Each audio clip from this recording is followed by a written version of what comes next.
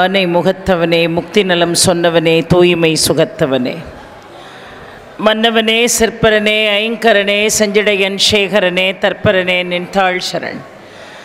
வாக்குண்டாம் நல்ல மனமுண்டாம் மாமலராள் நோக்குண்டாம் மேனி நுடங்காது பூக்கொண்டு துப்பார் திருமேனி தும்பிக்கையான் பாதம் தப்பாமல் சார்வார் தமக்கு. மூவிரு முகங்கள் போற்றி முகம்பொழி கருணை போற்றி ஏவரும் துதிக்க நின்ற ஈராறு தோள் போற்றி காஞ்சி மாவடி வைகும் செவ்வேள் மலரடி போற்றி அன்னார் சேவலும் மயிலும் போற்றி திருக்கைவேல் போற்றி போற்றி மனோஜபம் மாருத துல்லிய வேகம் ஜிதேந்திரியம் புத்திமதாம் வரிஷ்டம் வாதாத்மஜம் வானரயூத முக்கியம் ஸ்ரீராமதூதம் சரசானமாமி. மக்களே, அத்துணை பேருக்கும் முதற்கண் என்னுடைய பணிவான வணக்கத்தை தெரிவித்துக் கொள்கிறேன். எல்லாம் சிவமயம் என்று ஒரு தலைப்பை கொடுத்திருக்கிறார். எல்லாம் சிவமயம் என்று ஒரு அருமையான தலைப்பு.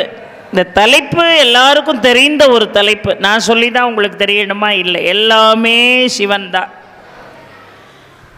சிவன் இல்லை என்று சொன்னால் இந்த உலக இயக்கங்களே இல்லை. சிவன் என்று சொன்னாலே மங்களம் என்று பொருள். மங்களம் என்று பொருள், இன்பம் என்று பொருள், அன்பு என்று பொருள். அதனாலதான் ரொம்ப அழகாக ராமலிங்க சுவாமிகள் பாடுகின்ற பொழுது அன்பெனும் பிடியுள் அகப்படும் மலையே என்று பாடுகிறார்.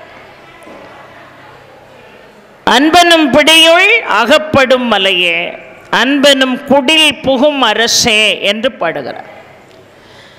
சிவன் என்று சொன்னாலே அன்புமயமானவன், இன்பமயமானவன், மங்களகரமானவன் என்று அழகாக சொல்கிறார். இந்த சிவ வழிபாடு காலாகாலமாக இருந்திருக்கிறது. ஸ்வேத ஸ்வேதராய் என்கின்ற ஒரு தனி நூல், அந்த நூல் தான் முதலாக சிவ வழிபாட்டை இந்த மண்ணிற்கு எடுத்து சொன்ன நூல். சிவனை வழிபாடு செய்து சகல அனுகிரகங்களையும் பெற்றிருக்கிறார்கள் என்று எடுத்து இயம்பிய முதல் நூல் ஸ்வேதா, தனி நூல். அந்த நூல் இந்த சிவ வழிபாட்டை அதற்கு பிறகு சொல்லாத நூல்களே இல்லை. வேதங்கள், புராணங்கள், உபபுராணங்கள், உபநிடதங்கள் அத்தனையும் சிவ வழிபாட்டை மிக தெள்ளத் தெளிவாக சொல்கிறது. அதிலும் வேதங்களும் உபநிடதங்களும் மிக அழகாக சிவனுடைய ருத்ர வடிவத்தை மிக அருமையாக ஆழமாக சொல்கிறது.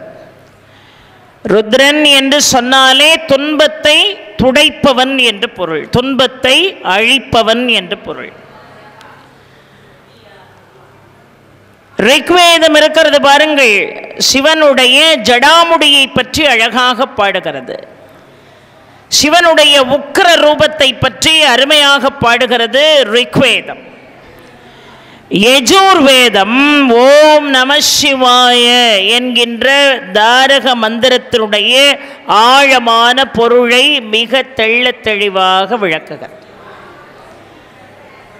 சிவனை பாடாத நூல்களே இல்லை, சிவனை பாடாதவர்களே இல்லை.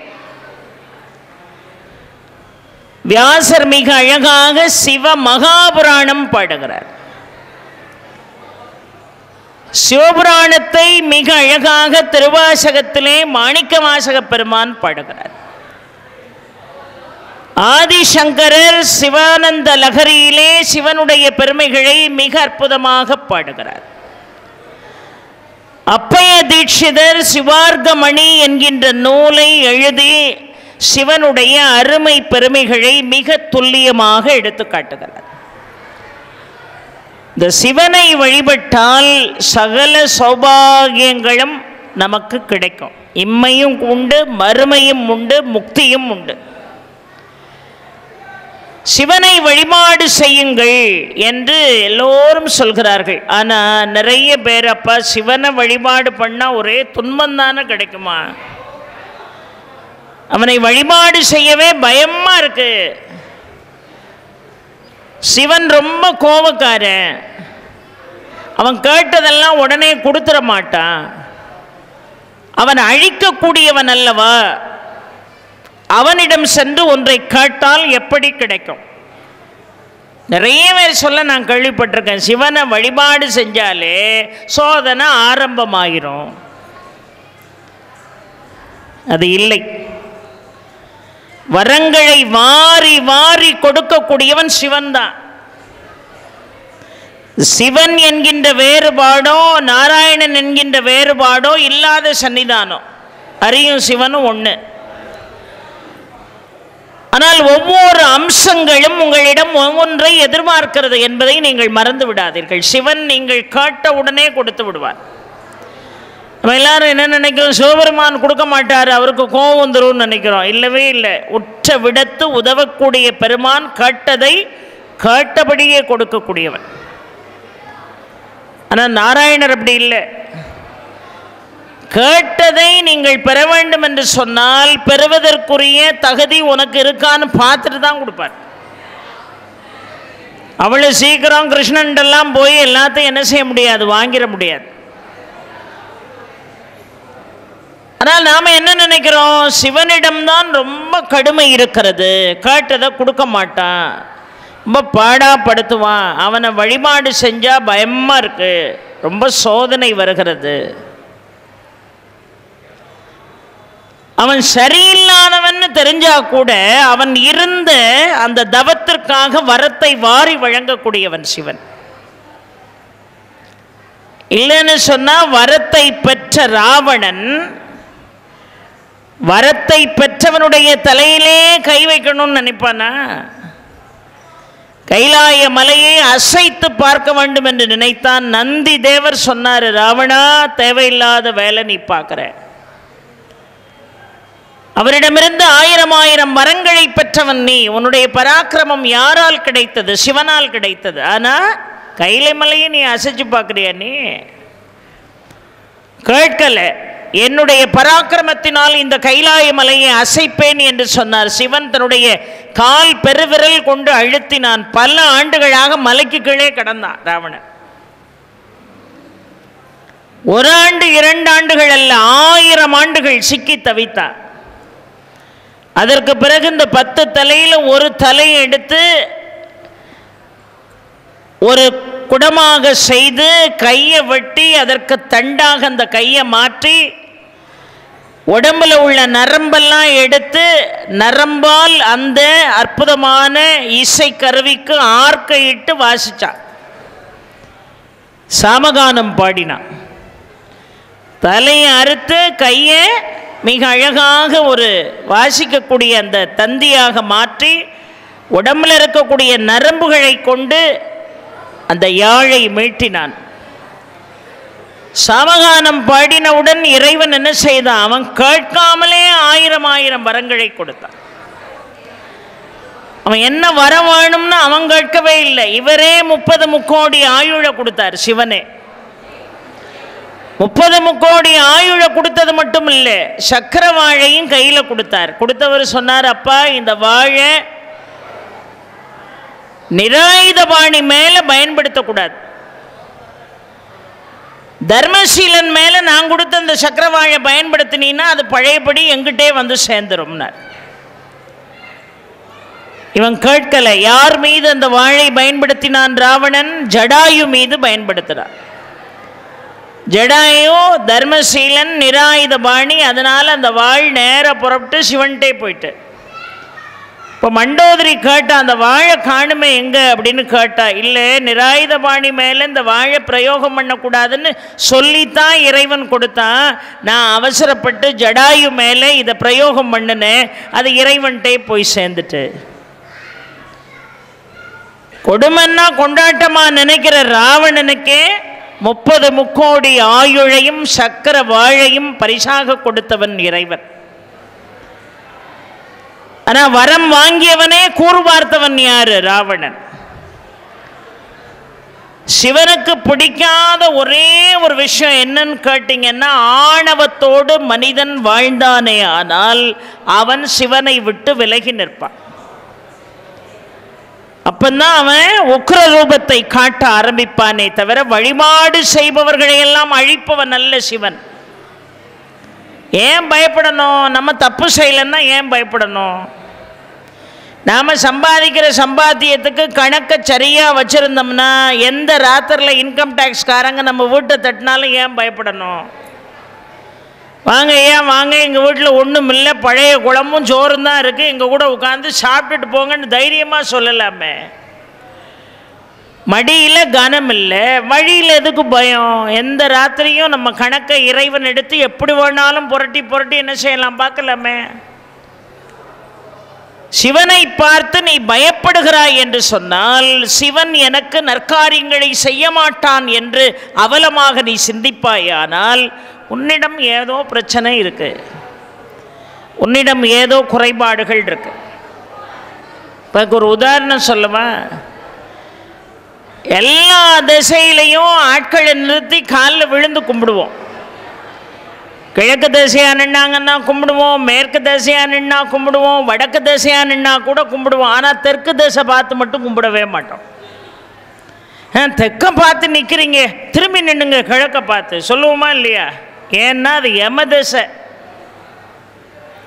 நான் அன்னைக்கே சொன்னேன், இந்த ஆலயத்தில் துர்க்கை தெற்கு திசையை நோக்கி நிற்கிறாள். யம பயத்தை நீக்கக்கூடிய துர்க்கை இந்த ஆலயத்தில் இருக்கிறார்.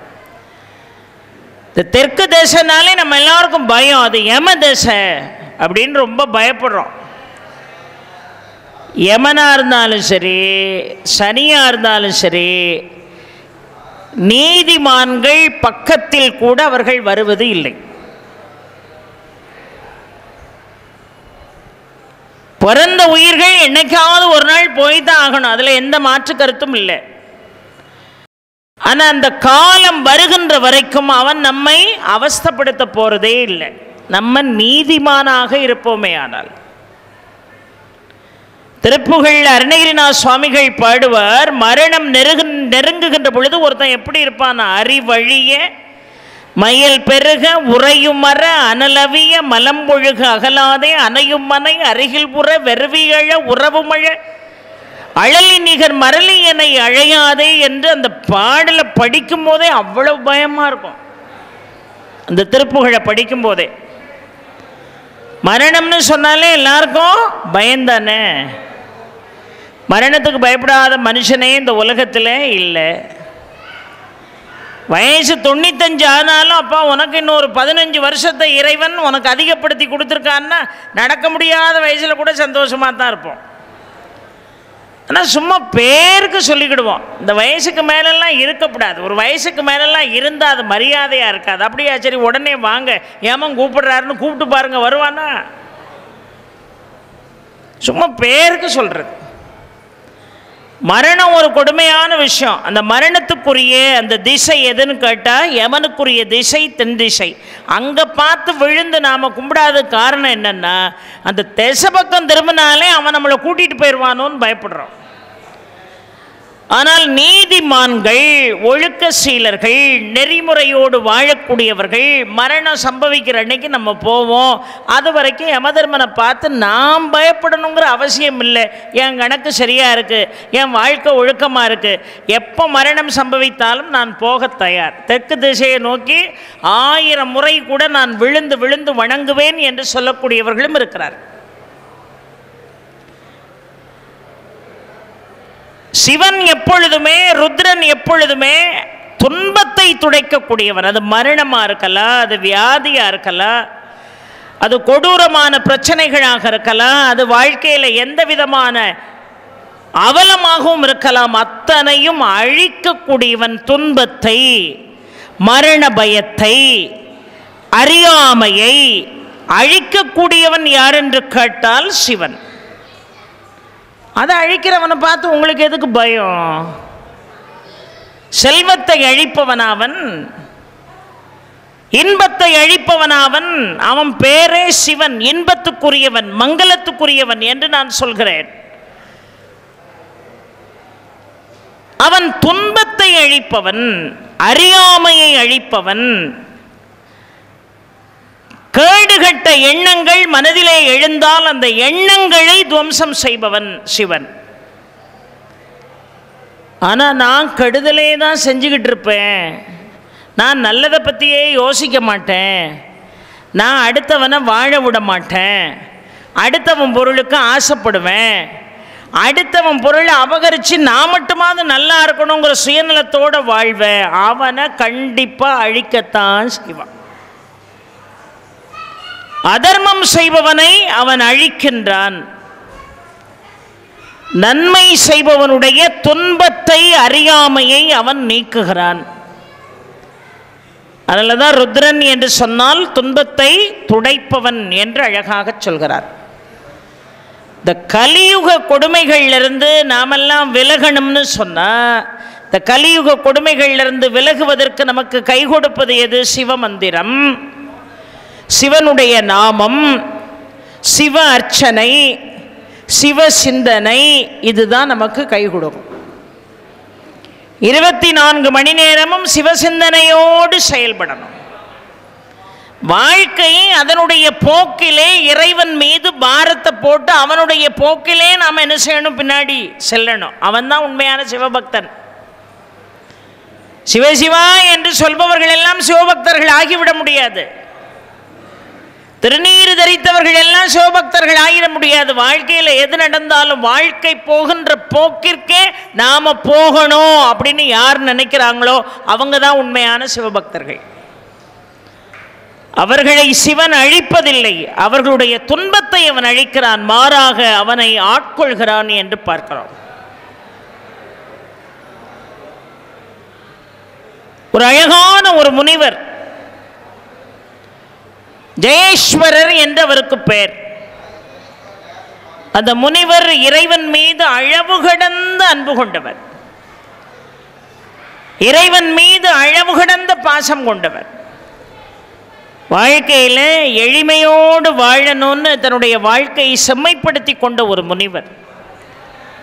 எது நடந்தாலும் அது இறைவனுடைய செயல் என்று முழுமையாக நம்புபவர். கோபம்னா என்னன்னே தெரியாது. ஐயா உங்களுக்கு கோபத்துக்கு அர்த்தம் தெரியுமான்னா தெரியாது. அன்பும் கருணையும் ஈகையும் இரக்கமும் கொண்டு தனக்குன்னு எதையுமே வச்சு வாழாதவரை பார்த்து சிவனுக்கு ரொம்ப பிடிச்சு போச்சான். அவரை சிவனுக்கு அவர் மீது அளவு கடந்த அன்பு வந்து விட்டதா. அப்போ சிவன் ஒரு வரம் கொடுத்தானா அந்த முனிவருக்கு, அப்பா நீ கைலாயத்துக்குள்ளே எப்போ வேணாலும் வரலாம், எப்போ வேணாலும் போகலாம், என் பர்மிஷனை கேட்டுட்டு தான் வரணுங்கிறதுலாம் இல்லை, உனக்கு 24 மணி நேரமும் என்னை தரிசிப்பதற்கு உனக்கு வாய்ப்பு. என்ன உன்ட்ட கெட்ட எண்ணங்கள் இல்லை, அடுத்தவனை கெடுக்கணுங்கிற எண்ணம் இல்லை, தனக்கு எல்லாத்தையும் வச்சுக்கிடணுங்கிற சிந்தனை இல்லை, எப்பொழுதுமே பிறருக்காக வாழ வேண்டும், அன்புமயமாக வாழ வேண்டும், கருணையோடு வாழ வேண்டும் என்று நினைக்கக்கூடிய உன்னை போன்ற ஆட்கள் என்னை தரிசனம் செய்வது தான் எனக்கு சிறப்பு. நீ எப்போ வேணாலும் கைலாயத்துக்குள்ளே வரலாம், உனக்கு தடையே இல்லை. இவரும் கைலாயத்துக்குள்ளே எப்போ வேணாலும் வருவார், சிவனை பார்ப்பார், போவார். ஆனால் சிவனுடைய கண்களுக்கு மட்டும்தான் அவர் தெரிவார், அவருடைய கண்களுக்கு மட்டும்தான் சிவனும் தெரிவார். இவர் வாரது போகிறதே மற்றவங்களுக்கு தெரியாது. ஏன் நந்தி தேவருக்கு கூட தெரியாது. அவர் தான் 24 மணி நேரம் தியானத்தில் இருக்கிறாரு. ஒரு நாள் இவர் வந்து வழிபாடு செய்துட்டு திரும்பி போகிறார். அம்பாளும் சிவனும் அமர்ந்து பேசி கொண்டிருக்கிறார்கள். எது பொருள் என்று பேசி கொண்டிருக்கிறார்கள். உடனே சிவன் சொன்னார், நானே பொருள் என்று சொன்னார். சகலமும் நானே. காற்று, நீர், நெருப்பு, மலை, கடல், ஒவ்வொரு ஜீவராசிகளுக்குள்ளேயும் நான் தான் இருக்கேன் அப்படின்னு. அதான உண்மை. சிவன் தான் சகலமும். இப்போ அதுக்கு ஒரு உதாரணம் சொல்கிறேன் பாருங்க. ஒரு கனிக்காக ஒரு நாடகம் நடந்தேறியது பழனியில். உலகத்தை யார் முதலிலே சுற்றி வருகிறீர்களோ அவர்களுக்கு தான் இந்த கனின்னு சொன்ன அடுத்த நிமிஷம் மயில் மீது ஆரோகணித்து முருகன் போயிட்டான் உலகத்தை சுற்றி பார்க்க.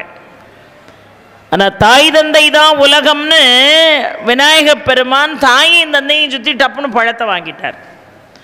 வந்து பார்த்தா பழம் இப்போ அண்ணன் கையில் நிற்கிது. கோவிச்சுக்கிட்டு கோமணத்தை பாய்ச்சிக்கிட்டு தண்டோடு புறப்பட்டு காடோ செடியோன்னு போயிட்டார். யாரெல்லாமோ போய் சமாதானப்படுத்தி பார்த்தாங்க, வரவே முடியாது, நான் இந்த சின்ன பழத்தை வாங்குற அருகதை எனக்கு இல்லையான்னு கோவிச்சுக்கிட்டு போயிட்டார். இரண்டுமே இந்த உலகத்திற்காக அவர்கள் சொல்லிக் கொடுத்த பாடம். அது ஒரு மாயை. தாயும் தந்தையும் சுற்றி பழத்தை பெற்றுக்கொண்டார் விநாயகர். என்ன பொருள்? தாய் தந்தைக்குள்ளே சகல சராசரங்களும் அடக்கம் என்று பொருள். தாயின் தகப்பனை சுத்தினா உலகத்தையே சுத்தின மாதிரி. உலகத்தில் இருக்கக்கூடிய எல்லா பொருட்கள், ஊர்வன, நடப்பன, பரப்பன, உயிர் உள்ளது, உயிர் இல்லாதது, ஜடப்பொருள் எல்லாம் இவர்களுக்குள்ளே அடக்கம். நாம் போய் அதை தனித்தனியாக பார்க்கணும்னு தாயும் தந்தையும் சுற்றி வந்து டப்புன்னு பழத்தை வாங்கிட்டார் விநாயக பெருமான். அவர் மயில் எடுத்துட்டு உலகம் பூரா போனார். பயணிக்கின்ற பொழுது ஒவ்வொரு பொருளிலும் அவர் இறைவனை பார்த்தார். இவர் இறைவனுக்குள்ளே உலகத்தை பார்த்தார், அவர் உலகத்தில் உள்ள பொருட்களுக்குள்ளே இறைவனை பார்த்தார். ரெண்டும் ஒன்று தானே. 2 + 3 5 தான், 4 + 1 5 தான். தாய் தந்தையை சுற்றி உலகத்தினுடைய அத்தனை ஜீவராசிகளும் இவர்களுக்குள்ளே அடக்கம் என்பது விநாயகன் இந்த மண்ணுக்கு சொல்லிக் கொடுத்தது. பார்க்கின்ற பொருளில் எல்லாம் இறைவன் என்பது முருகன் சொல்லிக் கொடுத்தது. பார்க்கின்ற பொருளில் எல்லாம் இறைவன் இருக்கிறான் என்பதை முருகன் மிக அழகாக சொல்லிக் கொடுக்கிறான். எங்கும் சிவம், எதிலும் சிவம். அதனாலதான் சிவபுராணம் பாடுகின்ற பொழுது மாணிக்க வாசக பெருமான் ஏகன் அநேகன் என்று ஒரு வார்த்தையை பயன்படுத்துகிறார். ஏகன் அநேகன் இறைவனடி வாழ்க வருதா ஒரு வரி. ஏகன்னா ஒன்று, அவன்தான் ஒருத்தன், அவன்தான் அநேகன். அவன்தான் காற்று, அவன்தான் மலை, அவன்தான் நீர், அவன்தான் நெருப்பு, அவன்தான் ஆகாயம், அவன்தான் நீ, அவன்தான் நான். சகல வஸ்துக்களும் இறைவன் தான். அப்போ சகல பொருட்களும் நானே என்று சொன்ன உடனே அப்போ அம்பாளுக்கு கொஞ்சம் கோபம் வந்துட்டான். அப்போ நான் எதுக்கு இருக்கு? எல்லாமே நீங்கள் தான், நான் எதுக்கு? இறைவன் சொன்னார், தாயே நீயும் என் உள்ளடக்கம் என்று சொன்னார். சத்து சித்து ஆனந்தம்ங்கிற சோமாசந்த தத்துவமே இறைவன் உள்ளே அவர்கள் எல்லோரும் அடக்கம். நீயும் என்னுள்ளே அடக்கம். அது ரொம்ப அழகா அவை சொல்கிறாள் பாருங்கள். பெரிது பெரிது புவனம் பெரிது, புவனமோ நான்முகன் படைப்பு, நான்முகனோ கரியமால் உந்தியில் வந்தோன், கரியமாலோ பார்கடல் துயிந்தோன், பார்கடலோ குறுமுனியின் அங்கையுள் அடக்கம், குறுமுனியோ கலசத்தில் பிறந்தோன், கலசமோ புவியின் சிறுமண், புவியோ அரவினுக்கொரு தலை பாரம், அரவமோ உமையம்மையின் சிறுவிரல் மோதிரம், உமையம்மையோ இறைவன் தன் பாகத்தொடுக்கம், இறைவனோ தொண்டர்தம் உள்ள தொடுக்கம், தொண்டர்தம் பெருமையை சொல்லவும் பெரிதே என்று பாடினார். அதைத்தான் சிவன் ரொம்ப அழகாக சொல்கிறாள். தாயே நீ என்னுள் அடக்கம், நீ என்னுள்ளே அடங்கி இருக்கக்கூடிய ஒரு வஸ்து, ஆனால் சகலமும் நான் தான் என்று சொன்ன உடனே இந்த அருவமாக வந்து இறைவனை வழிபட்டுக்கிட்டு போனார் பாருங்க அந்த முனிவர். அவர் சொன்னாரு, சாமி நீங்க சொன்னது தான் சரி, பார்வதி தேவி உன்னை வணங்குகிறேன், என் தந்தை சிவன் சொன்னது தான் சரின்னு ஒரு அசரீரி கேட்டுது. அம்பாள் கேட்டா, அந்த இடத்துல நம்ம 2 பேர் தான் இருக்கோம், 3வது யார் பேசிக்கிட்டு இருக்கான்னா. உடனே சிவன் சிரித்தார். இங்கே ஒருத்தர் எப்போவுமே வந்துக்கிட்டும் போய்கிட்டும் இருப்பார், அவர் தான் சொல்லிட்டு போகிறாருன்னார். எனக்கு தெரியாமல் இந்த இடத்துக்குள்ளே வந்துக்கிட்டும் போயிட்டு இருக்கிற ஆள் யார்? என் கண்ணுக்கு மட்டுமே புலப்படக்கூடியவர், என்னை பார்ப்பதற்கு தினமும் வருவதற்கு நானே அனுமதி கொடுத்திருக்கிறேன் என்று சொன்னார். அவரை நானும் பார்க்கணும் அப்படின்னா அம்பாள். அவர் இப்போ தான் புறப்பட்டு போகிறாரு, போயிட்டாரு, நம்ம பார்க்க முடியாதுன்னார். இல்லை, அவர் எங்கே இருந்தாலும் நான் பார்த்தே ஆகணும் அப்படின்னா. சரின்னு சிவன் அழைத்து கொண்டு வந்து சொன்னார், ஏன் அவரை பார்க்க வேண்டும் என்று நீ நினைக்கிறாய் என்று கேட்ட உடனே, என்ன இறைவன் பொருள் எது, பொருளினுடைய அர்த்தம் என்ன என்று இறை சிந்தனை உள்ள நாம் இருவரும் பேசிக்கொள்கின்ற இடத்துல 3வது மனுஷருக்கு என்ன வேலை? இறைவனுக்கே அறிவுரை சொல்லக்கூடிய தகுதி அவருக்கு வந்துட்டா என்ன? அந்த தகுதி அவருக்கு இருக்கான்னு நான் சோதனை பண்ணணும், அவ்வளவுதானே. நான் கூட்டிகிட்டு போகிறேன், ஆனால் நானும் அவரும் சம்பாஷணை பண்ணுவோம், நீ ஒழிஞ்சிருந்து தான் பார்க்கணும், நான் கூப்பிடும் போது தான் நீ வரணும்னு. சரின்னு இப்போ சிவன் வந்து அந்த முனிவர் முன்னாடி நின்னார். முனிவர் என்ன செஞ்சார் தெரியுமா? மொத்தமே 2 ஆடை தான் வச்சுருக்கார். அந்த 2 ஆடையில் ஒன்றை கட்டியிருக்காரு, இன்னொரு ஆடையை துவைச்சி காய போட்டிருக்காரு. முழுக்க முழுக்க கந்தல் அது. அது காஞ்ச உடனே எடுத்து மடியில் வச்சுக்கிட்டு ஊசியில் நூல் கோர்த்து இப்போ அந்த ஆடையை தைக்க ஆரம்பித்தார். இப்போ சிவன் வந்து நின்னான். என்ன செய்கிறீங்கன்னார். கிழிஞ்ச ஆடையை தச்சுக்கிட்டு இருக்கேன். உங்களுக்கு என்ன வேணும்? என்ன தினமும் வந்து பார்த்துட்டு போகிறீங்க, நீங்கள் என்ன கேட்டாலும் கொடுக்குறதுக்கு நான் தயாராக இருக்கேன், உங்களுக்கு என்ன வேணும் அப்படின்னு கேட்டார். அவர் சொன்ன வார்த்தையை பாருங்கள், நான் நிறைவாக இருக்கேன், எனக்கு ஒன்றும் வேண்டாம் அப்படின்னா.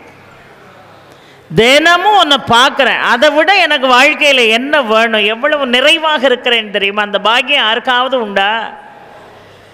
நான் நிறைவாக இருக்கிறேன், எனக்கு வாழ்க்கையில் எல்லாம் நிரம்ப கிடைத்திருக்கிறது அப்படின்னார். இந்த இடத்துல நம்மளை கொஞ்சம் நாம் நினச்சி பார்க்கணும். எப்போ கோயிலுக்கு வந்தாலும் இவ்வளோ பெரிய கோரிக்கையை எழுதிக்கிட்டே வரமே.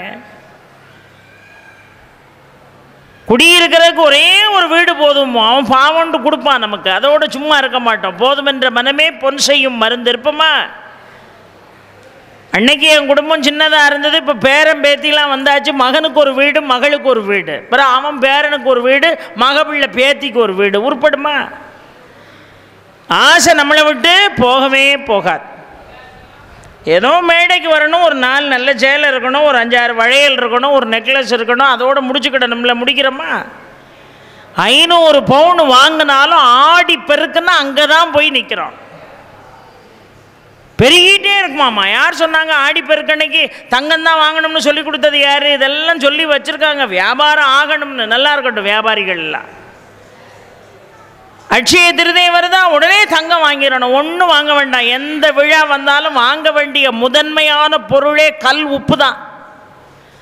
அது ஆடிப்பெருக்காக இருந்தாலும் சரி, அது அட்சய திருதியாக இருந்தாலும் சரி, அது தீபாவளியாக இருந்தாலும் சரி, நீங்கள் முதல்ல வாங்க வேண்டியது கல் உப்பும் விரலி மஞ்சளும் தான். வாங்கி பூஜையில் கொண்டு வந்து வைக்கணும்.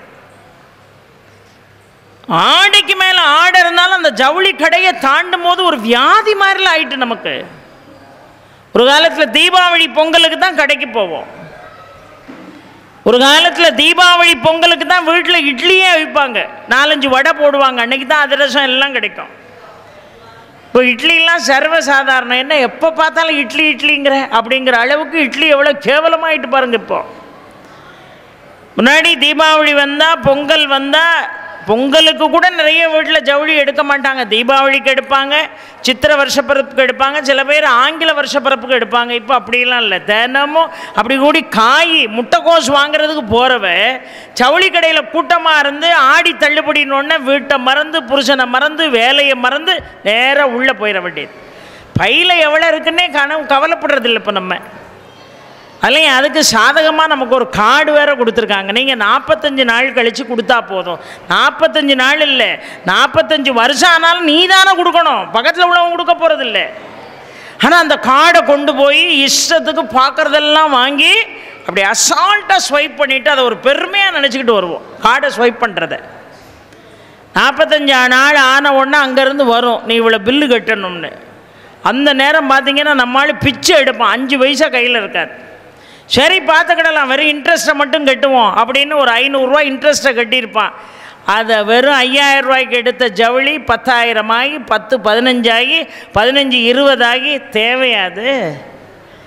எல்லா விஷயத்துலையும் நமக்கு ஆடம்பரம் ரொம்ப அதிகம். அந்த காலத்துலலாம் ஒரு பலசரக்கு கடையில் போய் தேவைக்கு தானே பொருள் வாங்கணும். ஒரு 100 கடுகு கொடுங்க, ஒரு 50 சீரகம் கொடுங்க. இன்றைக்கும் அந்த கடைகள் இருக்குது, ஆனால் நம்ம அங்கே போக மாட்டோம். நமக்கு வீட்டுக்கு பக்கத்தில் ஒரு குட்டி பலசரக்கு கடை இருக்கும், அதில் எல்லா ஜாமானும் இருக்கும். ஆனால் சம்பளம் போட்ட உடனே அதுக்குன்னு ஒரு ட்ரெஸ்ஸை பண்ணிக்கிட்டு, அதுக்குன்னு ஒரு மேக்கப்பை போட்டுக்கிட்டு நேராக போய் சூப்பர் மார்க்கெட்டில் நின்று அந்த ட்ராலி எடுத்து தள்ளுனா தான் நமக்கு சந்தோஷமாக இருக்கும். என்ன வாங்கணும்னு அந்த காலத்தில் எங்கள் அம்மா எங்கள் பாட்டிலாம் கையில் லிஸ்ட்டு கொண்டுட்டு வந்தாங்களே. இன்றைக்கி லிஸ்ட்டே கிடையாது. அது பார்க்குறதெல்லாம் எடுத்து போட வேண்டியது. இது நல்லா இருக்குது, அது உபயோகப்படுமா படாதா அதை பற்றி நமக்கு கவலை இல்லை. அதை எடுத்து என்ன செய்கிறோம், போடுறோம். வீட்டுக்கு வந்து 6 மாதம் ஆனாலும் அந்த பொருளெல்லாம் அப்படியே இருக்கும். இந்த கூட போகிற ஆள்கிட்ட சொல்லுவோம், இந்த குலோப் ஜாமுன் இருக்குது பாருங்கள், அந்த பேக்கெட் 1 வாங்கினா 3 இலவசமா. ஏன் குலோப் ஜாமுனை தின்னுட்டு சுகரில் என்ன செய்ய போகிற நீ? 1க்கு 3 இலவசம்னு. அப்போ 2 பேக்கெட் வாங்கினா நமக்கு 3+3 6 கிடைக்கும்னு சொல்லி குலோப் ஜாமுன் பேக்கெட்டை வாங்கிட்டு வந்து அதையும் உடனே செஞ்சு குழந்தை குட்டிகளுக்கு கொடுக்காம ஃப்ரிட்ஜு ஓரத்துலேயே அதை அடுக்கி வச்சு கரெக்டாக ஒரு 6 மாதம் கழித்து ஃப்ரிட்ஜை துடைக்கும் போது பார்ப்போம் அது எக்ஸ்பைரி ஆகிருக்கும், தூக்கி குப்பையில் போடுவோம். நம்மளுடைய ஃபினான்ஸ் அவ்வளவோ குப்பைக்கு போகுது. காரணம் என்ன? ஆசை இல்லை, பேராசை. நல்லா ட்ரெஸ் பண்ணணும்னு நினைக்கிறது ஆசை, தேவைக்கு அழகுக்கு 5-6 நகை போடணும்னு நினைக்கிறது ஆசை, வீட்டில் சமைக்கிறதுக்கு போதுமான அளவு பலசரக்கு இருக்கணுங்கிறது ஆசை, வாங்கி வாங்கி குமிக்கணும். சேலையா 100 சேலை, சட்டையே தைக்காமல் பொம்னாட்டிகள்லாம் மனசில் கை வச்சு சொல்லுங்கள், சட்டை தைக்காமல் புதுசாக எவ்வளவு சேலை வீட்டுக்குள்ளே வச்சுருக்கீங்க. ஒரு காலத்தில் புது சேலை வீட்டில் வச்சுருந்தா அடி விழும். புதுசாக யார் வீட்டில் வைக்க சொன்னா? எடுத்து இமீடியட்டாக அதை கட்டணும். புது சேலையை வீட்டில் என்ன செய்யக்கூடாது? வைக்கக்கூடாது. இன்றைக்கி என்ன செய்கிறோம்? சேலையும் எடுத்து வச்சுட்டு அதுக்கப்புறம் அதுக்கு சட்டை தைக்க கொடுப்போம். நமக்குன்னு ஒரு டெய்லர் வாய்ப்பான், அவன் டெய்லர் சரியாகவே சட்டையை தைச்சிருக்க மாட்டான். இங்கே கொஞ்சம் ஏற்றிக்கிட்டு அங்கே கொஞ்சம் இறக்கிக்கிட்டு இருக்கோம். அடுத்தாப்பில் பழையபடி அதுக்கு சட்டை எடுக்க போவோம். சட்டை எடுத்துகிட்டு வந்து ஒரு நல்ல டெய்லர் அமைஞ்சு தைக்கிறதுக்குள்ளே எடுத்து அந்த சேலை பூரா சாயம் போயிடும். பழையபடி சேலை எடுக்க போவோம். இப்படியே சட்டையும் சேலையும் மாற்றி மாற்றி எடுத்து வீட்டில் உள்ள பெரிய ஆளுக்கு நகையில் காசு போட்டாவாது அது இன்னைக்கில்லை என்னைக்காவது ஏறும், இடத்துல காசு போட்டாவது இன்னைக்கில்லை என்னைக்காவது ஒரு நாள் அதை பயன்படும். கிழிகிற ஆடையிலே துட்டை போட்டால் என்னம்மா அர்த்தம்னு வீட்டில் பெரிய ஆட்கள் சொல்லிட்டா நமக்கு கோவம் வந்துடும். அளவுக்கு அதிகமாக ஒரு பொருளை நாம் சேமித்தால் கூட நாமும் யார் தான்? திருடர்கள் தான். அடுத்தவன் பொருளை அபகரிக்கணுங்கிறது இல்லை. நீயே அளவுக்கு அதிகமாக வீட்டில் பொருள் சேர்த்தால் கூட நீயும் இந்த நாட்டிலே திருடனுடைய வகையிலே தான் சேருவாய் என்று நம்முடைய முன்னோர்கள் சொல்கிறார்கள். ஆனால் அங்கே பாருங்க, கிழிஞ்ச வேட்டி, இந்த கிழிஞ்ச வேட்டியை தச்சுக்கிட்டு இருந்தார். உனக்கு என்ன வேணும்னு இறைவன் வலிய வந்து கேட்கான், வேண்டாங்கிறார். இதே மாதிரி நம்மகிட்ட கேட்டால் அவர் கேட்டுட்டு அவளை ஈஸியாக சங்கரநாராயணர் திரும்ப முடியுமா? கொஞ்சம் உட்காருங்க அப்படின்னு உட்கார வச்சு மணிக்கணக்கில் எனக்கு ஒரு 10 பவுன் நகை வேணும், என் பேரனுக்கு அது வேணும், என் பேத்திக்கு இது வேணும், லிஸ்ட்டை போட்டு முடிகிறதுக்குள்ளே பிரளயமே வந்துடும். அவ்வளோ காலம் உட்காந்து ஆயுள் இருக்கிற வரைக்கும் லிஸ்ட்டு போடுவோம். உனக்கு என்ன வேணும் நான் கொடுக்க போகிறேன், ரொம்ப மனநிறைவோடு வந்திருக்கேன், கேளு. எனக்கு எதுவுமே வேண்டாம், நான் மனநிறைவாக தானே இருக்கேன். நிறைவாக இருப்பவனுக்கு நிறைவாக கொடுப்பதற்கு என்ன இருக்கிறது என்று அந்த முனிவர் கேட்டார். அம்பாள் டபார்னு வெளியே வந்துட்டார். இப்படி ஒரு ஆளை நான் பார்த்ததே இல்லை. எதற்குமே ஆசைப்படாத ஒரு முனிவனை நான் இதுவரைக்கும் என் வாழ்நாளில் நான் சந்தித்ததில்லை அப்படின்னு, எங்களுடைய திருப்திக்காகவாவது நீ ஏதாவது கேளுப்பான்னா. அவர் சொன்னார், வேணா ஒரே ஒரு உதவி 2 பேரும் செஞ்சுட்டு போங்க. இந்த கிழிஞ்ச வேட்டியை நூலை போட்டு ஊசியினுடைய துணை கொண்டு தச்சுக்கிட்டு இருக்கனா இல்லையா, அந்த நூலை கொறுத்து வேணா 2 பேரும் கொடுத்துட்டு போங்க, கொஞ்சம் கண்ணு தெரிய மாட்டேங்க, நூலை கொறுத்து கொடுத்துட்டு போங்க 2 பேரும் அப்படின்னார். சொன்ன உடனே அம்பாளுக்கு அப்படியே மனம் விட்டு அம்பாள் சிரித்தாளாம். சிரிச்சுட்டு சொன்னாள் அம்பாள், அப்பா ஒன்றுமே வேண்டான்னு சொல்றியே, இந்த நூலை இந்த ஊசியை பின்தொடர்ந்து வருவது எது அப்படின்னு அம்பாள் கேட்டாள். இந்த ஊசியை எது பின்தொடர்ந்து வருகிறது என்று கேட்டாள். நூல் தான் பின்தொடர்ந்து வருகிறது அப்படின்னார். நூல் தானே பின்தொடர்ந்து வருகிறது, அப்போ வாழ்க்கையில் சில தேவைகள் எல்லாம் நம்மளை பின்தொடர்ந்து வரணுமா இல்லையா அப்படின்னு கேட்ட அம்பாள். அந்த முனிவர் சொன்னார், எந்த தேவையும் வேண்டாம், ஊசி என்று ஒன்று இருந்தால் நூல் தானாக பின்தொடர்ந்து வரும். இந்த வாழ்க்கையில் நடக்க வேண்டியது நடந்தே தீரும். எதை மாற்றணும்னு நினச்சாலும் யாராலையும் மாற்ற முடியாது. இது இப்படித்தான் நடக்கணும் அப்படிங்கிற எழுத்து உன் வசம் இருந்தால் அது நடந்தே தீரும். வாழ்க்கையை அதனுடைய போக்கிலே விட வேண்டுமே தவிர இதான் வேணும் அதான் வேணும் நம்முடைய தேவைகளை அதிகரித்து கொண்டே போனோம் என்று சொன்னால் இறைவன் நம்மை நெருங்குவது தடைபட்டு போகும் என்று சொன்னார். அப்படியே அம்பாள் மனம் குளிர்ந்து போனாள். அப்படி கேட்க கேட்க கொடுப்பவனாக சிவன் இருக்கிறான். ஆனால் கேட்டும் பெறாத பக்த கோடிகள் ஏராளமான பேர் இருந்திருக்கிறார்கள். வாழ்க்கையில் துன்பம் எல்லாருக்கும் வரும். இந்த துன்பம் வரும்போதெல்லாம் நேராக இறைவன்கிட்ட வந்து எனக்கு அதை கொடு எனக்கு இதை கொடு. சிவ வழிபாட்டில் எல்லாம் சிவமயம் என்பது உங்கள் மனதிலே ஆழமாக பதிந்து விட்டது என்று சொன்னால் எந்த தேவைகளையும் நீங்கள் கேட்க வேண்டிய அவசியம் என்பதே இல்லை. வாழ்க்கையில் துன்பம் வந்தோடனே நாம் வந்து சுவாமிக்கு இன்ஸ்ட்ரக்ஷன் கொடுப்போம், எனக்கு இதை இப்படி பண்ணி கொடுத்துரு.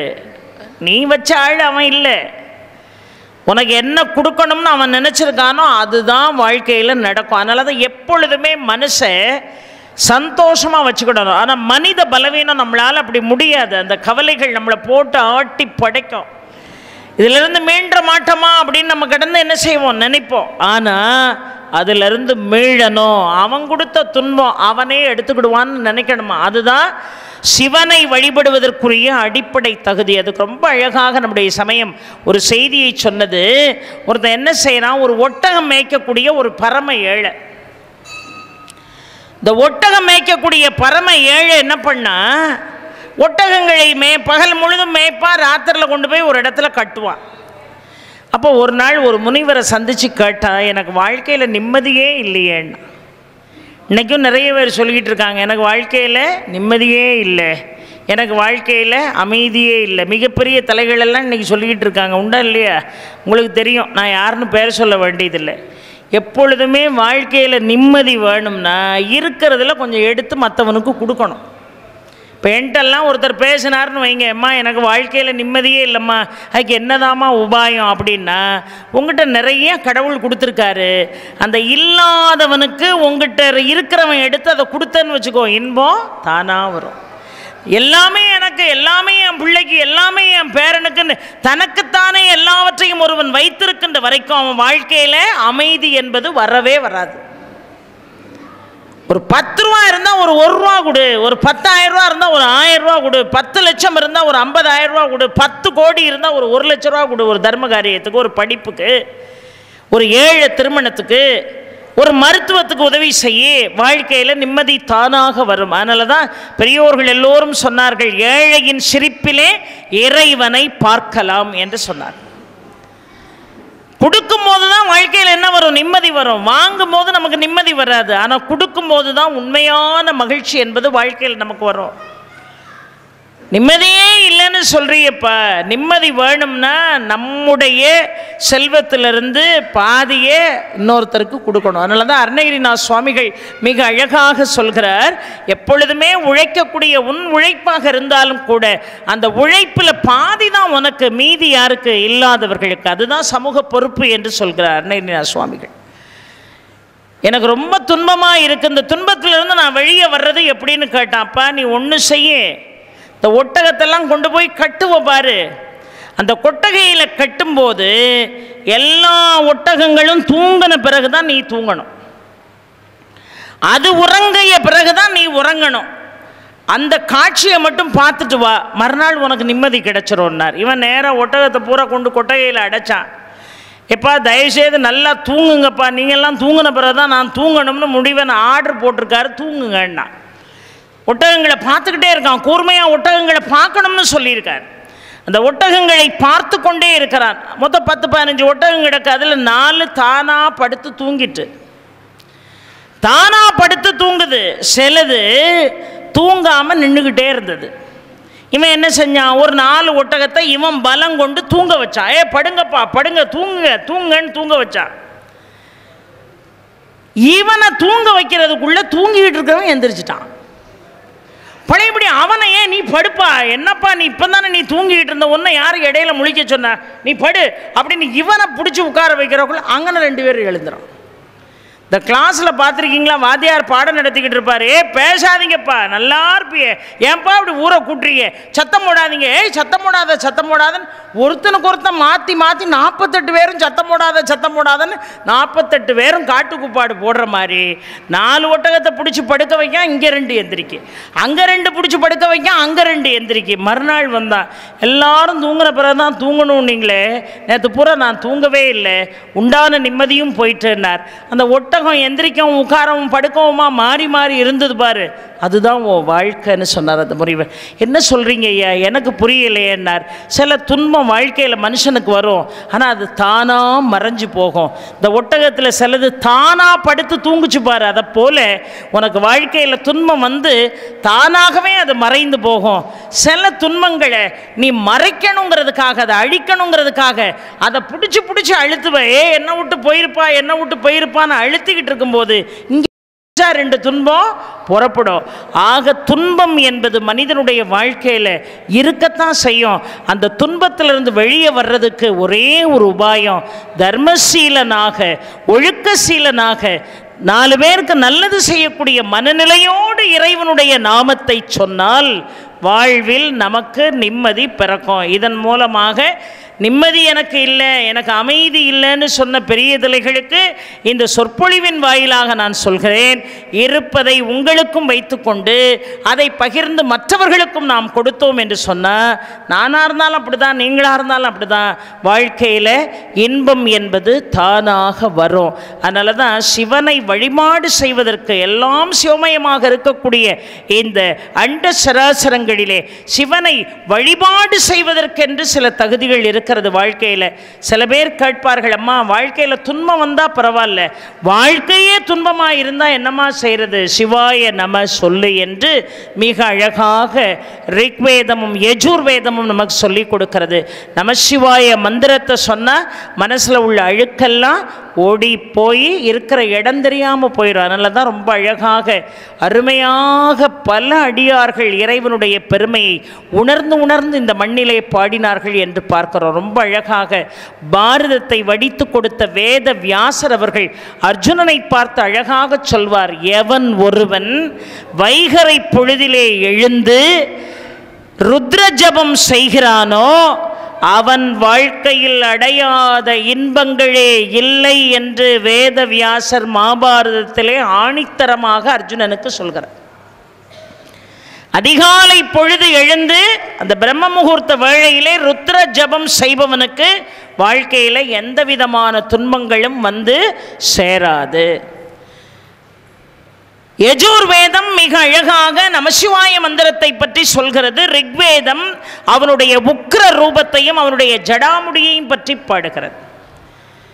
எல்லாமாக இறைவன் இருக்கிறானே, அந்த இறைவன் உங்களிடமிருந்து எதிர்பார்ப்பது என்ன என்பதை மிக அழகாக ரிக்வேதம் இறைவனுடைய ஜடாமுடியை பாடி நமக்கு சொல்லிக் கொடுக்கிறது. அவருடைய ஜடாமுடியில் என்ன இருக்குன்னு ரொம்ப அழகாக பாடினார்கள் அருளாளர்கள். ஒருத்தர் 2 பேர் இல்லை, ஏராளமான பேர் பாடியிருக்காங்க. ஆனால் சிவனை தெரிந்து கொள்வதற்கு முன்னதாக, சிவமந்திரத்தை சொல்வதற்கு முன்னதாக, சிவதரிசனத்தை பார்ப்பதற்கு முன்னதாக, சிவனுடைய நாமத்தை இடையராது நாத்தெழும்பேற சொல்வதற்கு முன்னதாக ஒன்றை நிச்சயமாக கடைபிடிக்க வேண்டும். அது எது? ஆணவோ மனசை விட்டு வெளியே போகணும். சிவனுக்கு மிக அருமையாக பூஜைகள் நடந்து கொண்டிருக்கிறதா. அந்த பூஜையை அப்படியே தேங்காய் கூர்மையாக பார்த்துக்கிட்டு இருந்ததா. தேங்காய் இல்லாமல் பூஜை இல்லை, தேங்காய் வாழைப்பழம் வெத்தலை பாக்கு. இந்த பூஜையை தேங்காய் பார்த்துக்கிட்டே இருந்ததா. முடிஞ்ச உடனே நேராக எல்லாரும் போன பிறகு சிவபெருமான்கிட்ட போய் கேட்டுச்சான், அப்பா நீயும் முக்கண்ணன் நானும் முக்கண்ணன், உனக்கு இவ்வளவு மரியாதை இருக்கு, எனக்கு அந்த அளவுக்கு ஒன்றும் பெரிய மரியாதை இல்லையே. தேங்காய் அது பாட்டுக்கு பூஜையில் ஒரு ஓரத்தில் இருக்கு. சில பேர் உடைக்கான், சில பேர் முழுசாவே வச்சு கும்பிடுறான். உனக்கு என்ன மாதிரி உபச்சாரங்கள் நடக்க, எனக்கு அது இல்லையப்பா, நீயும் நானும் ஒன்று தானே, நீயும் முக்கண்ணன் நானும் முக்கண்ணன் தானே என்று கேட்டது. சிவன் சிரித்து கொண்டே இவனுடைய அறியாமையை நீக்க வேண்டும் என்று நினைத்தவர் சொன்னார், அப்பா நான் எவ்வளவு செக்கச்சவேர்னு இருக்கேன், அதனால தான் எனக்கு அவ்வளோ மரியாதை அப்படின்னார். உடனே தேங்காய் சொல்லிச்சு, நான் மட்டும் என்ன கருப்பாவாக இருக்கேன், நானும் பார்ப்பதற்கு என்னுடைய நிறம் நல்ல செந்நிறமாகத்தானே இருக்கிறது, உனக்கு எனக்கு இடையில் என்ன வித்தியாசம் அப்படின்னு. இங்கே பாரு, மிக கடினமான ஆமை ஓடுகளை மாலையாக நான் அணிந்திருக்கிறேன், உனக்கு அது மாதிரி ஏதாவது தகுதி இருக்கா அப்படின்னு தேங்காயை பார்த்து கேட்டுச்சு. போங்கய்யா, அந்த தேங்காய் மேலே இருக்கிற ஓடு எவ்வளவு கடினமானது, அதை ஓங்கி அடிக்கணும், இல்லைன்னா தேங்காய் உள்ளுக்குள்ளே உள்ள விஷயங்களை நீங்கள் அனுபவிக்க முடியாது அப்படின்னு. நான் புலி தோலை ஆடையாக கட்டி இருக்கிறேன், யானையினுடைய தோலை நான் ஆடையாக வரைந்திருக்கிறேன், உனக்கு அந்த தகுதி உண்டா அப்படின்னு இறைவன் கேட்டார். உங்கள் ஆடை என்ன ஆடை? கிழியக்கூடிய ஆடை உங்கள் ஆடெல்லாம். ஆனால் அந்த தேங்காயாக இருக்கிற நான் ஒரு மட்டைக்குள்ளே தான் பல வருஷமாக இருந்தேன். அந்த மட்டையை பிக்கிறதுக்கு அவன் என்ன பாடுபடணும் தெரியுமா? என்ன சாதாரணமாக நினச்சிட்டீங்க அப்படின்னு பதிலுக்கு பதில் பேசிக்கிட்டே இருக்கு. அவர் சொன்னார், நான் கங்கையை என் தலையிலே வைத்திருக்கிறேன் அப்படின்னார். இருந்துட்டு போட்டோம், நான் இளநீரை எனக்குள்ளாக வைத்திருக்கிறேன் அப்படின்னுச்சு. நீ பேச பேச ஆணவத்தோடைய அலையிற, என் பூஜைக்கு எல்லா பொருளும் பயன்படும், இளநீர் மட்டும் பயன்படாதுன்ட்டார். அதனால தான் இளநீரை ஒடிச்சு வச்சு நம்ம யாரும் பூஜை பண்ணுறதில்லை. அந்த உள்ளுக்குள்ள தேங்காய்க்குள்ள இருக்கிற இளநீரை நான் சொல்கிறேன். இளநீர் உண்டு பூஜைக்கு. தேங்காய் ஆணவத்தோட பேசின காரணத்தினால அது இளமையாக இருக்கும் போது அகம்பாதத்தோட பேசலை. அதற்கு முதிர்ச்சி வந்த உடனே அது அகம்பாதமாக பேசி பாருங்க. உன் தேங்காய்க்குள்ள ஒரு தண்ணி இருக்குல்ல, அந்த தண்ணியை தேங்காய் தண்ணியுமோ, அது பூஜை கிடையாது. நான் சொல்ல சொல்ல என் மட்டை ரொம்ப உயர்வானது, நான் ரொம்ப சிகப்பாக இருக்கேன், என்னை ஓங்கி அடித்தாதான் உடைக்க முடியும், ஒன்றை போல நானும் முக்கண்ணன் தான் மாற்றி மாற்றியாக பேசுகிற இந்த ஆணவம் இருக்கிற வரைக்கும் நீ உருப்பிட போகிறதே இல்லை. எல்லாரும் உன்னை தூக்கி செதறி அடிப்பான், அதான் உனக்கு தண்டனை. அதனால தான் செதறுகாய் போடுறது தேங்காய்க்கு. அதனால தான் செதறுகாய் தண்டனை வந்ததா. எங்கே போனாலும் செதறுகாய் போட்டுட்டு தான் நம்ம போகிறோம் இல்லையா? சங்கரங்கோவிலுக்கு வரோம், பிள்ளையார் முன்னாடி ஒரு செதறுகாய். பொண்ணு பார்க்க போகிறோம், பிள்ளையார் முன்னாடி ஒரு செதறுகாய். செதறுகாய் போடாமல் எங்கேயுமே போகிறதில்லை. என்ன பொருள்? இறைவன் தேங்காய்க்கு கொடுத்த தண்டனையை நாம் நிறைவேற்றோங்கிறது பொருள் இல்லை.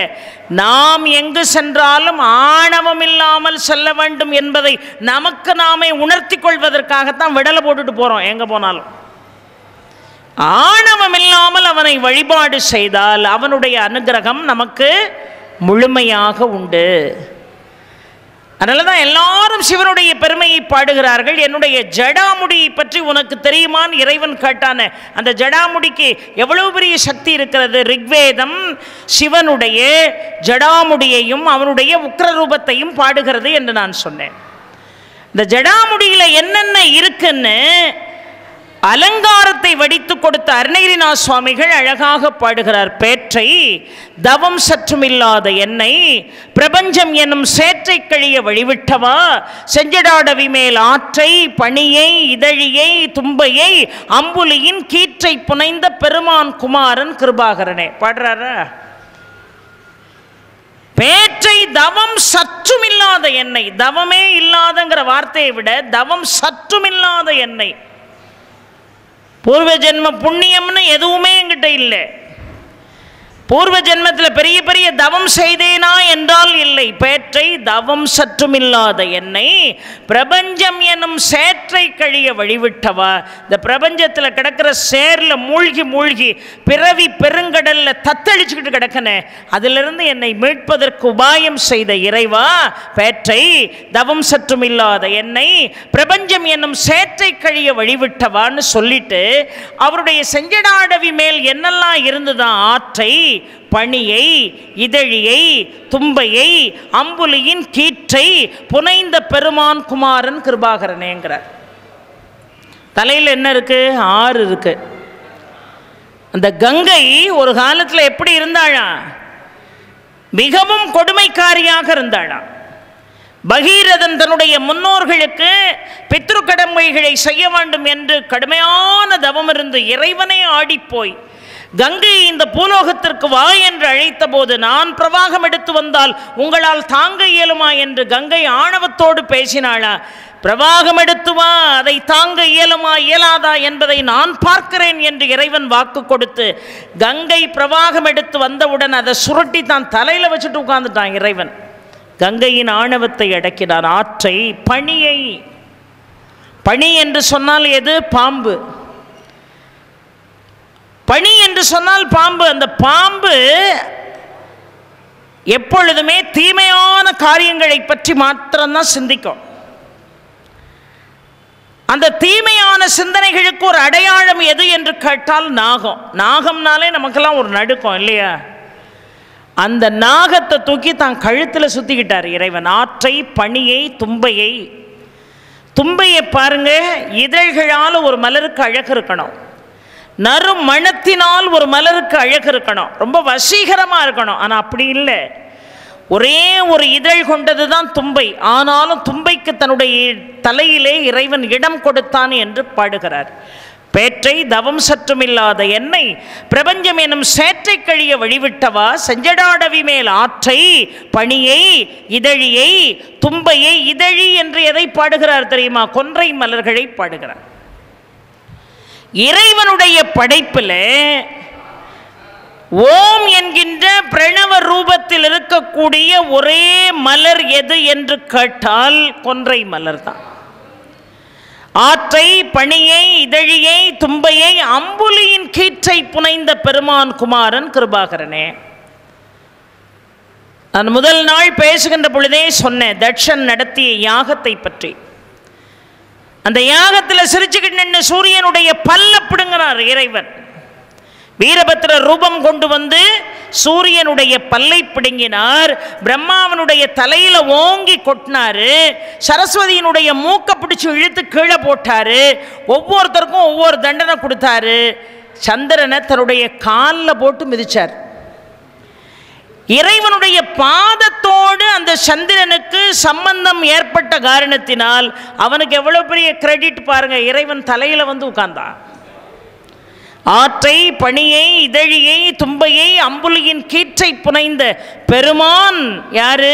சிவன். அவனுடைய மகன் யாரு? முருகன். அவன் யாரு? கிருபாகரன் என்று பாடுகிறார்.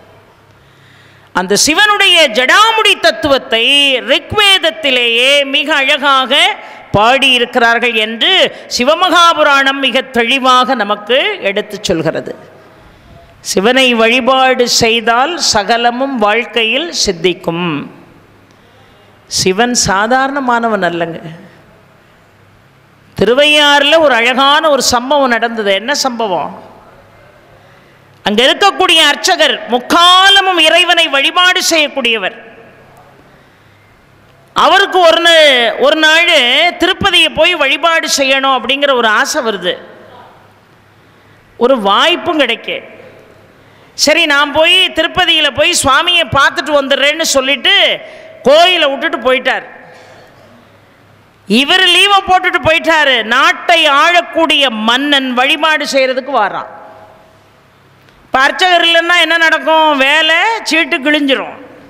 இப்போ இறைவனே என்ன செய்தானா, தானே தனக்கு வழிபாடு செய்த இடம் திருவையாறு என்று சொல்வார்கள். இறைவன் என்ன செய்தானா, நேராக போய் வாசல் கதவை திறந்து வாசலை மெழுகி கோலம் போட்டு கோயிலுக்குள்ள தானே அர்ச்சகராக நின்று தனக்குத்தானே அபிஷேகம் செய்து தனக்குத்தானே அர்ச்சனை செய்து மன்னனுக்கு தீபாராதனை காட்டி இறைவனே தன் கைப்பட பிரசாதத்தை மன்னனுக்கு கொடுத்த அற்புதமான நிகழ்வு நடந்த இடம் திருவையாறு. அர்ச்சகர் இதை கேள்விப்பட்டு ஆடி போனார். இறைவன் தினமும் அவனை நம்பியவன், தினமும் அவனுக்காகவே வாழக்கூடியவன். அவனுக்கு ஒரு இடைஞ்சல் வரும்போது அவன் இல்லைன்னா மன்னனால் அவன் தண்டிக்கப்பட்டு விடக்கூடாது என்கின்ற காரணத்தினால் இறைவன் தனக்குத்தானே அபிஷேகம் செய்து இறைவன் தனக்குத்தானே அர்ச்சனை செய்யக்கூடிய அற்புதமான நிகழ்வுகள் எல்லாம் நடந்திருக்கிறது. அந்த அளவுக்கு அவன் இரக்கத்திற்கு பெயர் போனவன். சிவன் என்று சொன்னால் பயப்பட வேண்டிய அவசியம் என்பதே இல்லை. கேட்டதை கேட்டபடி கொடுக்கக்கூடியவனாக இறைவன் இருக்கிறான். ஒன்றும் இல்லைங்க, திருவாசகத்துக்கு உருகார் ஒரு வாசகத்துக்கும் உருகார் என்று சொல்வார்கள் இல்லையா? கல்லையே கனியாக்கக்கூடிய அருமருந்து எது என்று கேட்டால் திருவாசகம். அந்த திருவாசகத்தில் ஒரு சிறப்பு இருக்கு. அந்த சிறப்புகளை இதற்கு முன்னாடி நீங்கள் யாராவது சொல்லி கேள்விப்பட்டிருப்பீர்களா என்று எனக்கு தெரியவில்லை. நிறைய பேர் சொல்லியிருக்க வாய்ப்பு இருக்கு. ஆனால் ஒரு செய்தியை நான் சொல்கிறேன்.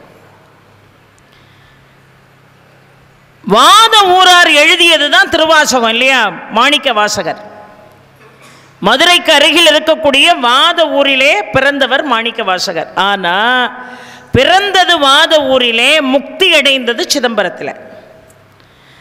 சிதம்பரத்தில் ஆனி மாதம் அவர் முக்தி அடைந்த காரணத்தினால்தான் அவருக்கு குரு பூஜை நடக்கு. ஆனி மாதத்தில் மாணிக்க வாசக பெருமானுக்கு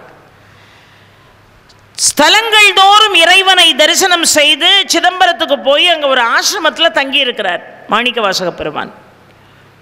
கண்களை மூடி தியானம் செய்து கொண்டிருக்கிறார். கதவு தட்டுற சத்தம் கேட்குது. கதவு தட்டுற சத்தம் கேட்டோன்னு எழுந்து போய் கதவை திறக்கிறார். கதவை திறந்த திறந்து பார்த்தா ஒரு வயோதிக அந்தண வேடத்திலே ஒருவர் நிற்கிறார். உடல் முழுவதும் சிவ அடையாளங்கள் இருக்கிறது. ருத்ராட்சத்தை அணிந்திருக்கிறார். வாசலில் வந்து நின்னார். இப்போ மாணிக்க வாசக பெருமான் ஐயா உள்ளே வாங்கன்னு அழைச்சிட்டு வந்து கைகால் அலம்புவதற்கு தண்ணி கொடுத்து, தாக சாந்திக்கும் தண்ணி கொடுத்து, ஒரு மனை போட்டு அவரை உட்கார வச்சு, ஐயா நீங்கள் யார், எங்கேருந்து வாரீங்கன்னு கேட்டார். யார் எங்கேருந்து வாரீங்கன்னு கேட்ட உடனே அவர் சொன்னார், அப்பா நீ திருவாசகம்னு ஒன்று பாடியிருக்கியாமே, அந்த திருவாசகத்துக்கு உருகாதவர்களே இந்த உலகத்தில் இல்லையாமே. நிறைய பேர் அந்த திருவாசகத்தை பாடி இந்த பிறவி பெரும் கடலை நீந்தி இருக்கிறார்களாமே. இது இறைவன் வாக்கு. அப்படின்னா என்ன பொருள்? திருவாசகத்தை இப்பிறவியில் பாடினால் எப்பிறப்புமே இல்லை என்று பொருள். பிறவா பெருநிலையை நாம் நிச்சயமாக பெற முடியும். அந்த பிறவா பெருநிலையை அடைந்து விடுகிறார்களாமே என்று இறைவன் கேட்ட உடனே அப்படியான்னார். ஆமாம்னு சொல்லலை, எவ்வளவு பணிவு பாருங்க, அப்படியான்னு சொன்னார். சொன்ன உடனே அந்த திருவாசகத்தை எழுதியது நீதானே? ஆமாம். இப்போ மீண்டும் ஒரு முறை நீ பாடு, உன் முன்னிலையில் அதை நான் ஓலைச்சுவடிகளிலே எழுதுகிறேன், இதுதான் என் ஆசை என்று சொன்னார். சரின்னு சொல்லிட்டு ஏதோ ஒரு உள் உணர்வு, அந்த ருத்ராட்ச மாலை, அந்த விபூதியினுடைய அடையாளங்கள், அவருடைய வயதான முதிர்ச்சி, அந்த பழுத்த பழம் போல் அவர் கேட்ட உடனே அவரால் மறுக்க முடியல. திருவாசகத்தை பாட ஆரம்பிக்கிறார். மீண்டும் கடகட கடகடன் அந்த ஓலைச்சுவடி மீது எழுதினார் அந்த வயோதிக அந்தணர். எழுதி முடிச்ச உடனே சொன்னார், அப்பா நீ திருவம்பாவை ரொம்ப அழகாக பாடியிருக்கியாமே இறைவன் மீது. எல்லோரும் பேசிக்கொள்கிறார்கள். திருவம்பாவை பாடி எண்ணி திருக்கோவையாரையும் கொஞ்சம் பாடிடக்கூடாதான்னு கேட்டார். சரின்னு திருக்கோவையார் பாடுகிறார். அந்த திருக்கோவையாரையும் இறைவன் என்ன செய்கிறான்? ஓலைச்சுவடிகளிலே எழுதுகிறார். இவர் அப்படியே கண்களை மூடி இன்றைக்கு ஒரு புண்ணியமான காரியம் செய்தேன் என்று நினைத்துவிட்டு கண்ணை திறந்து பார்க்குறாரு. வயோதிகரை காணும். வயோதிகரை காணும். கதவை திறந்துட்டு அங்கே எங்கேயும் தேடுறாரு, காணும். போகிறவங்க வாரவங்கிட்டலாம் ஒரு வயதானவர், கழுத்து நிறைய ருத்ராட்சம் போட்டிருந்தார், விபூதி அணிந்திருந்தார், ரொம்ப வயசானவர். பார்த்தீங்களா பார்த்தீங்களான்னா யாரும் பார்க்கல. தேடி தேடி பார்த்துட்டு அவர் அடப்படலை, நேராக வந்துட்டார். வந்து பழையபடி சிவநாமத்தை சொல்லி கொண்டு அமர்ந்திருக்கிறார். மறுநாள் காலையில் சிதம்பரம் நடராஜர் கோயிலில் தீட்சிதர்கள் நடையை திறந்து கோயிலுக்குள்ளே நுழையும் போது பஞ்சாட்சரப்படி வாசல்ல இந்த ஓலைச்சுவடி இருக்கு. இந்த ஓலைச்சுவடியை அந்த தீட்சிதர்கள் எடுத்து பார்க்கிறாங்க. அதுல ரொம்ப அழகாக திருவாசகம் மாணிக்க வாசகன் பாட திருச்சிற்றம்பலம் எழுதியதுன்னு இருக்கு. அதுல கீழே கையெழுத்து. மாணிக்க வாசகர் மிக அருமையாக திருவாசகத்தை அருள அதை இறைவன் எழுதினான், திருச்சிற்றம்பலம் எழுதினான் என்று அதிலே குறிப்பு இருக்கிறது. பார்த்த உடனே தீட்சிதர்கள் எல்லாம் ஆடி போனாங்க. நேராக என்ன செஞ்சாங்க? மாணிக்க வாசகரை போய் கூட்டிகிட்டு வந்தாங்க. அவர் நேராக நின்று, இப்படி ஒரு அதிசயம் நடந்திருக்கிறதா? நேற்று என்னை தேடி வந்தவன் இறைவன் தானா? இறைவன் தான் வயோதிகனாக இங்கே வருகை தந்தானா என்று ஆச்சரியப்பட்டு அத்துணை பேரையும் அழைத்து கொண்டு அந்த இடத்துக்கு அப்படியே வந்து நிற்கிறார். நடராஜருடைய அருகிலே எல்லா தீட்சிதர்களும் நின்று கொண்டு, நீங்கள் எழுதியிருக்கக்கூடிய இந்த திருவாசகத்திற்கு என்ன பொருள் என்று கேட்டார்களா? இதான் ரொம்ப முக்கியம். என்ன பொருள் என்று கேட்டார்களா? மாணிக்க வாசக பெருமான் நடராஜரை நோக்கி கையை நீட்டி, இந்த திருவாசகம் அத்தனைக்கும் இவரே பொருள் என்று சொன்னார். சொன்ன கணமே ஒரு ஒளிப்பிழம்பு தோன்றியது. அந்த ஒளிப்பிழம்பை நோக்கி நடைக்குள்ளே சென்றார் மாணிக்க வாசக பெருமான். இறைவனோடு ஒன்றரை கலந்து விட்டார் என்று பார்க்கிறோம். முக்தி கிடைத்து விடுகிறது என்று பார்க்கிறோம். இறைவன் அவரை தன்னோடு ஐக்கியப்படுத்திக் கொள்கிறான் என்று பார்க்கிறோம். ரொம்ப அழகாக சொல்கிறார்கள். 658 பதிகங்கள் திருவாசகத்தை பாடுறாரு. அதில் ரொம்ப அழகாக முதன்மையாக இடம்பெற்றிருப்பது எது என்று கேட்டால் சிவபுராணம். இந்த சிவபுராணத்தில் ஒரு விஷயத்தை சொன்னாங்க பாருங்க. ஆரம்பிக்கும் போதே 5 எழுத்து மந்திரத்தில் ஆரம்பிக்கிறார். எல்லாருக்கும் தளபாடமாக இருக்கும் சிவபுராணம். ஆனால் உள்ள ஒரு சின்ன குறிப்பை நான் சொல்கிறேன். 5 எழுத்திலே ஆரம்பிக்கின்றார். நமச்சிவாய வாழ்க, நாதன் தாழ் வாழ்க, இமைப்பொழுதும் என் நெஞ்சில் நீங்காதான் தாழ்வாழ்க, கோகழியாண்ட குறுமனிதன் தாழ்வாழ்க, ஆகமம் ஆகி நின்று அன்னிப்பான் தாழ்வாழ்க, ஏகன் அநேகன் இறைவனடி வாழ்க. எத்தனை? 6. மொத்தம் 658 பாட்டு. அந்த 658 ரொம்ப அழகாக நமசிவாய வாழ்க, நாதன் தாழ் வாழ்க, இமைப்பொழுதும் என் நெஞ்சில் நீங்காதான் தாழ்வாழ்க, கோகழியாண்ட குறுமனிதன் தாழ்வாழ்க, ஆகமமாகி நின்று அன்னிப்பான் தாழ்வாழ்க, ஏகன் அநேகன் இறைவனடி வாழ்க. ஆராச்சா? இப்போ அடுத்தாப்புல ரொம்ப அழகா வெல்க பாடுறார் பாருங்க. 6 தானே? கணக்கு சரி தானே? இல்லை, அது இனிமேதான் வரும். பொதுவாகவே நான் பல மேடைகளில் சொல்லியிருக்கேன், கணக்கில் நான் ரொம்ப வீக்கு. அதனால் கீழே இருக்கிறவங்க நல்லா சுதாரிப்பாக இருந்து கணக்கு போடணும். சொல்லுங்கள், இப்போ எல்லாருக்கும் தெரியும்ல சோபராணம். சொல்லுங்கள். நமசிவாய வாழ்க, நாதன் தாழ் வாழ்க, இமைப்பொழுதும் என் நெஞ்சில் நீங்காதான் தாழ்வாழ்க, கோகழியாண்ட குறுமனிதன் தாழ்வாழ்க, ஆகமமாகி நின்று அன்னிப்பான் தாழ்வாழ்க, ஏகன் அநேகன் இறைவனடி வாழ்க. எத்தனை? 6. இப்போ அடுத்தாப்புல வேகம் கெடுத்தாண்ட வேந்தனடி வெல்க. அடுத்தாப்புல வெல்க ஆரம்பிக்கும். வேகம் கெடுத்தாண்ட வேந்தனடி வெல்க, பிறப்பருக்கும் பிஞ்சகந்தன் பெய்கழல்கள் வெல்க, புறத்தார்க்கு சேயோந்தன் பூங்கழல்கள் வெல்க, கரம் குவிவார் உள்மகிலும் கோன்கழல்கள் வெல்க, சிரம் குவிவார் ஓங்கு வைக்கும் சீரோன் கழல்கள் வெல்க. எத்தனை? 5. நான் கணக்கில் பரவாயில்ல போலியே. முதல்ல 6, அப்புறம் 5. அடுத்தாப்புல ஈசனடி போற்றி, எந்தையடி போற்றி, தேசனடி போற்றி, சிவன் சேவடி போற்றி, நேயத்தே நின்ற நிமலனடி போற்றி, மாய பிறப்பருக்கும் மன்னனடி போற்றி, சீரார் பெருந்துரை நம் தேவனடி போற்றி, ஆளும் ஆறாத இன்பம் அருளும் அருள்மலை போற்றி. எத்தனை? 8. அப்போ 6, 5, 8, 658 வருதா? மொத்த பாடல்கள் அதான். அந்த 658 முதல் 3 பதிகங்களில் ரொம்ப அழகாக சொல்லிட்டு அடுத்தாப்புல மிக அழகாக சொல்கிறார் பாருங்கள். சாதாரணமான வார்த்தை இல்லை.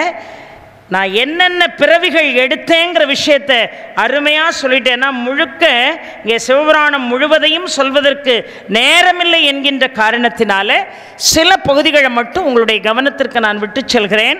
ரொம்ப அழகாக பாடுறாரு.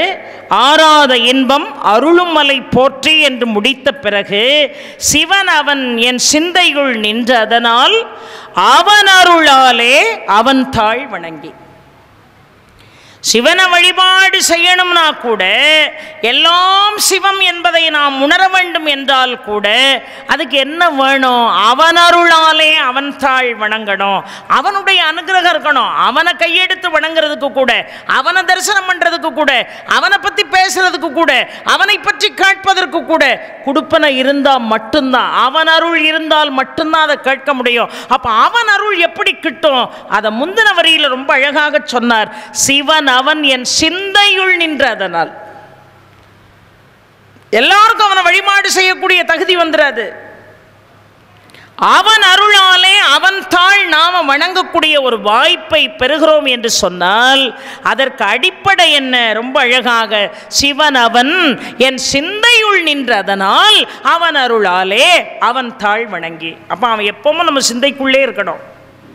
அதனால தான் வள்ளல் பெருமான் நினைந்து நினைந்து உணர்ந்து உணர்ந்து நெகிழ்ந்து நெகிழ்ந்து அன்பே நிறைந்து நிறைந்து ஊற்றழும் கண்ணீர் அதனால் உடம்பு நனைந்து நனைந்து அருளமுதே நன்னிதியே ஞான நடத்தரசே என்னருமை நாயகனே என்று வனைந்து வனைந்து ஏற்றினால் மரணமிலா பெருவாழ்வு வாழ்ந்திடலாம் கண்டீர். புனையுரையேன் பொய்ப்புகழேன் சத்தியம் சொல்கின்றேன் பொற்சபையில் சிச்சபையில் புகும் தருணம் இதுவேனார். அவன் அருளாலே அவன் தாழ் வணங்குவதற்கு என்ன வேணும்? சிவன் அவன் என் சிந்தையுள் நின்ற அதனால். அவன் சிந்தையுள் நிற்கணும். பாட்டுவித்தால் பாடுகின்றேன், பணிவித்தால் பணிகின்றேன், பதியே நின்னை கூட்டுவித்தால் கூடுகின்றேன், குழைவித்தால் குழைகின்றேன், குறித்த ஊனை ஊட்டுவித்தால் உண்ணுகின்றேன், உறங்குவித்தால் உறங்குவித்தால் உறங்குகின்றேன், உறங்காதென்று மாட்டுவித்தால் ஆடுகின்றேன். எதுனாலும் சரி, நூலை தொடர்ந்து, ஊசியை தொடர்ந்து எப்படி நூல் வருமோ அது மாதிரி என்ன நடந்தாலும் சரி உன் போக்கிலே நான் அதை விட்டு விடுகிறேன் என்று ரொம்ப அழகாக சொல்லிட்டு ஒரு விஷயம் சொல்வார் பாருங்க. புல்லாகி, நான் என்னென்ன பிறவிலாம் எடுத்தேன், புல்லாகி, பூடாய், புழுவாய், மரமாகி, பல்விருகமாகி, பறவையாய், பாம்பாகி, கல்லாய், மனிதராய், பேய் கணங்களாய், வல் அசுரராகி, அடுத்த வார்த்தை முனிவராய், தேவராய், செல்லான் என்ற இத்தாவர ஜங்கமத்துள், இத்தனை பிறவியும் எடுத்துட்டேன்னு சொல்கிறாரா? இதில் முதன்மையான விஷயம் என்னன்னா, எல்லா பிறப்பும் பிறந்து இழைத்தேன் எம்பெருமான். நான் எடுக்காத பிறவியே இல்லை, எல்லா பிறவியும் நான் எடுத்துட்டேன். ஆனால் ஒரு வார்த்தை சொல்கிறாரு பாருங்க, மெய்யே உன் பொன்னடிகள் கண்டின்று வீடுற்றேன். அது எத்தனாவது வரி? மெய்யே உன் பொன்னடிகள் கண்டிங்கு வீடுற்றேன் என்பது 32வது வரி. இறைவனோடு சிதம்பரத்தில் ஒளிப்பிழம்பில் தன்னை இறைவன் அனுகிரகத்தினால ஐக்கியப்படுத்தி கொள்கின்ற பொழுது மாணிக்க வாசக பெருமானுக்கு வயசு 32. ஆக 658 பாட்டு 6, 5, 8ங்கிற வரிசையை கொண்டு வந்து என்னென்ன பிறவிகளெல்லாம் நான் எடுத்தேன்னு சொல்லி கடைசியாக ரொம்ப அழகா, நான் இந்த மண்ணில் இத்தனை பிறவி எடுத்த பிறகும் எல்லா பிறப்பும் பிறந்து நான் இழைத்து விட்டேன் இறைவா, மெய்யே உன் பொன்னடிகள் கண்டு இங்கு வீடுற்றேன்கிற 32வது வரியை பாடுகின்ற பொழுது அது எதை குறிக்கிறது சிம்பாலிக்கான்னு சொன்னால், 32வது வயதில் தான் ஒளிப்பிழம்போடு தன்னை மாணிக்க வாசக பெருமான் இறைவனுடைய அனுகிரகத்தினால் தன்னை அர்ப்பணித்துக் கொண்டார். இறைவனோடு ஒளிப்பிழம்பிலே 2.5 கலந்த அற்புதமான அந்த வயது சாதாரணமானதல்ல திருவாசகம். அல்லது ரமண மகரிஷி அவர்கள் தன்னுடைய தாயார் நோய்வாய்ப்பட்டு படுக்கையிலே இருந்தபோது அருகிலே அமர்ந்து திருவாசகத்தை பாடினார் என்று பார்க்கிறோம். இன்றைக்கும் யாராவது மாண்டு போனார்கள், இந்த உலகத்தை விட்டு போயிட்டாங்க, சிவலோக பதவி அடைந்து விட்டார்கள் என்று சொன்னால் நாம் செய்கிறது என்ன? கண்டிப்பாக நாம் திருவாசகம் பாடுகிறோம். அந்த ஆன்மாவானது அப்பழுக்கில்லாமல் அலைபாயாமல் இறைவனை சென்று சேரும் என்று அழகாக பார்க்கிறோம். மிக அற்புதங்களை எல்லாம் நிகழ்த்தக்கூடியவன் இறைவன், எல்லாமுமாக இருப்பவன். அவன் மேலே ஒன்று தான் வேணும், நம்பிக்கை வேணும், மனசு நிம்மதியாக வச்சுக்கிடணும். எந்த விதமான தேவையற்ற ஆசாபாசங்களுக்கு இடம் கொடுக்காம இறைவன் மீது ஆழமான நம்பிக்கை இருக்குமே ஆனால் அவன் நிச்சயமாக நம் கண்ணுக்கு புலப்படுவான். நாமெல்லாம் காலம்புற சாமி கும்பிடுறோம், காலம்புற மந்திரம் சொல்கிறோம், காலம்புற சிவ அர்ச்சனை செய்கிறோம், எல்லாத்தையும் ரொம்ப அழகாக அப்பர் சுவாமிகள் பாடுவார் பாருங்க. வாழ்த்த வாயும் நினைக்க மடநெஞ்சும் தாழ்த்த சென்னியும் தந்த தலைவனை சூழ்த்த மாமலர் தூவி துதியாதே வீழ்த்தவா வினையே நெடுங்காலமே. அப்போ இறைவனுடைய நாமத்தை சொல்றதுக்கு தான் அந்த வாய், நாமத்தை கேட்பதற்கு தான் இந்த செவி, இறைவனை தலையால் வணங்குவதற்காகத்தான் இந்த சென்னி, இதுக்காகத்தான் இறைவன் நம்மளை படைச்சிருக்கான் அப்படின்னு ரொம்ப அழகாக பாடுகிறாரே. அந்த நிலையில் நாம் இறைவன் என்ன செய்யணும்? வழிபாடு செய்யணும். எவ்வளோ ஆண்டுகளாக கோயிலுக்கு வரோம், எவ்வளோ ஆண்டுகளாக மந்திரம் சொல்கிறோம், அது ஒரு ஸ்டீரியோ டைப்டாகவே ஆயிடுச்சு நமக்கு. கோயிலுக்கு வந்தால் ஏதோ சாமியை பார்க்கணும், தீபாராதனை பார்க்கணும், பிரசாதத்தை வாங்கணும், நம்ம என்ன செய்யணும்? சாப்பிடணும், அப்படியே வீட்டுக்கு போகிறோம், அதோடு நம்ம கடமை முடிஞ்சு போயிடுது அப்படி நம்ம நினைக்கிறோமே தவிர இந்த பிறவியை கொண்டு போய் சேர்க்கணும். இந்த ஜீவாத்மாவை கொண்டு போய் பரமாத்மாவோடு இணைப்பதற்குத்தான் நம்ம இவ்வளவு பாடுபடுறோம். அதுக்காகத்தான் பிறவியே நம்ம எடுத்திருக்கோம்.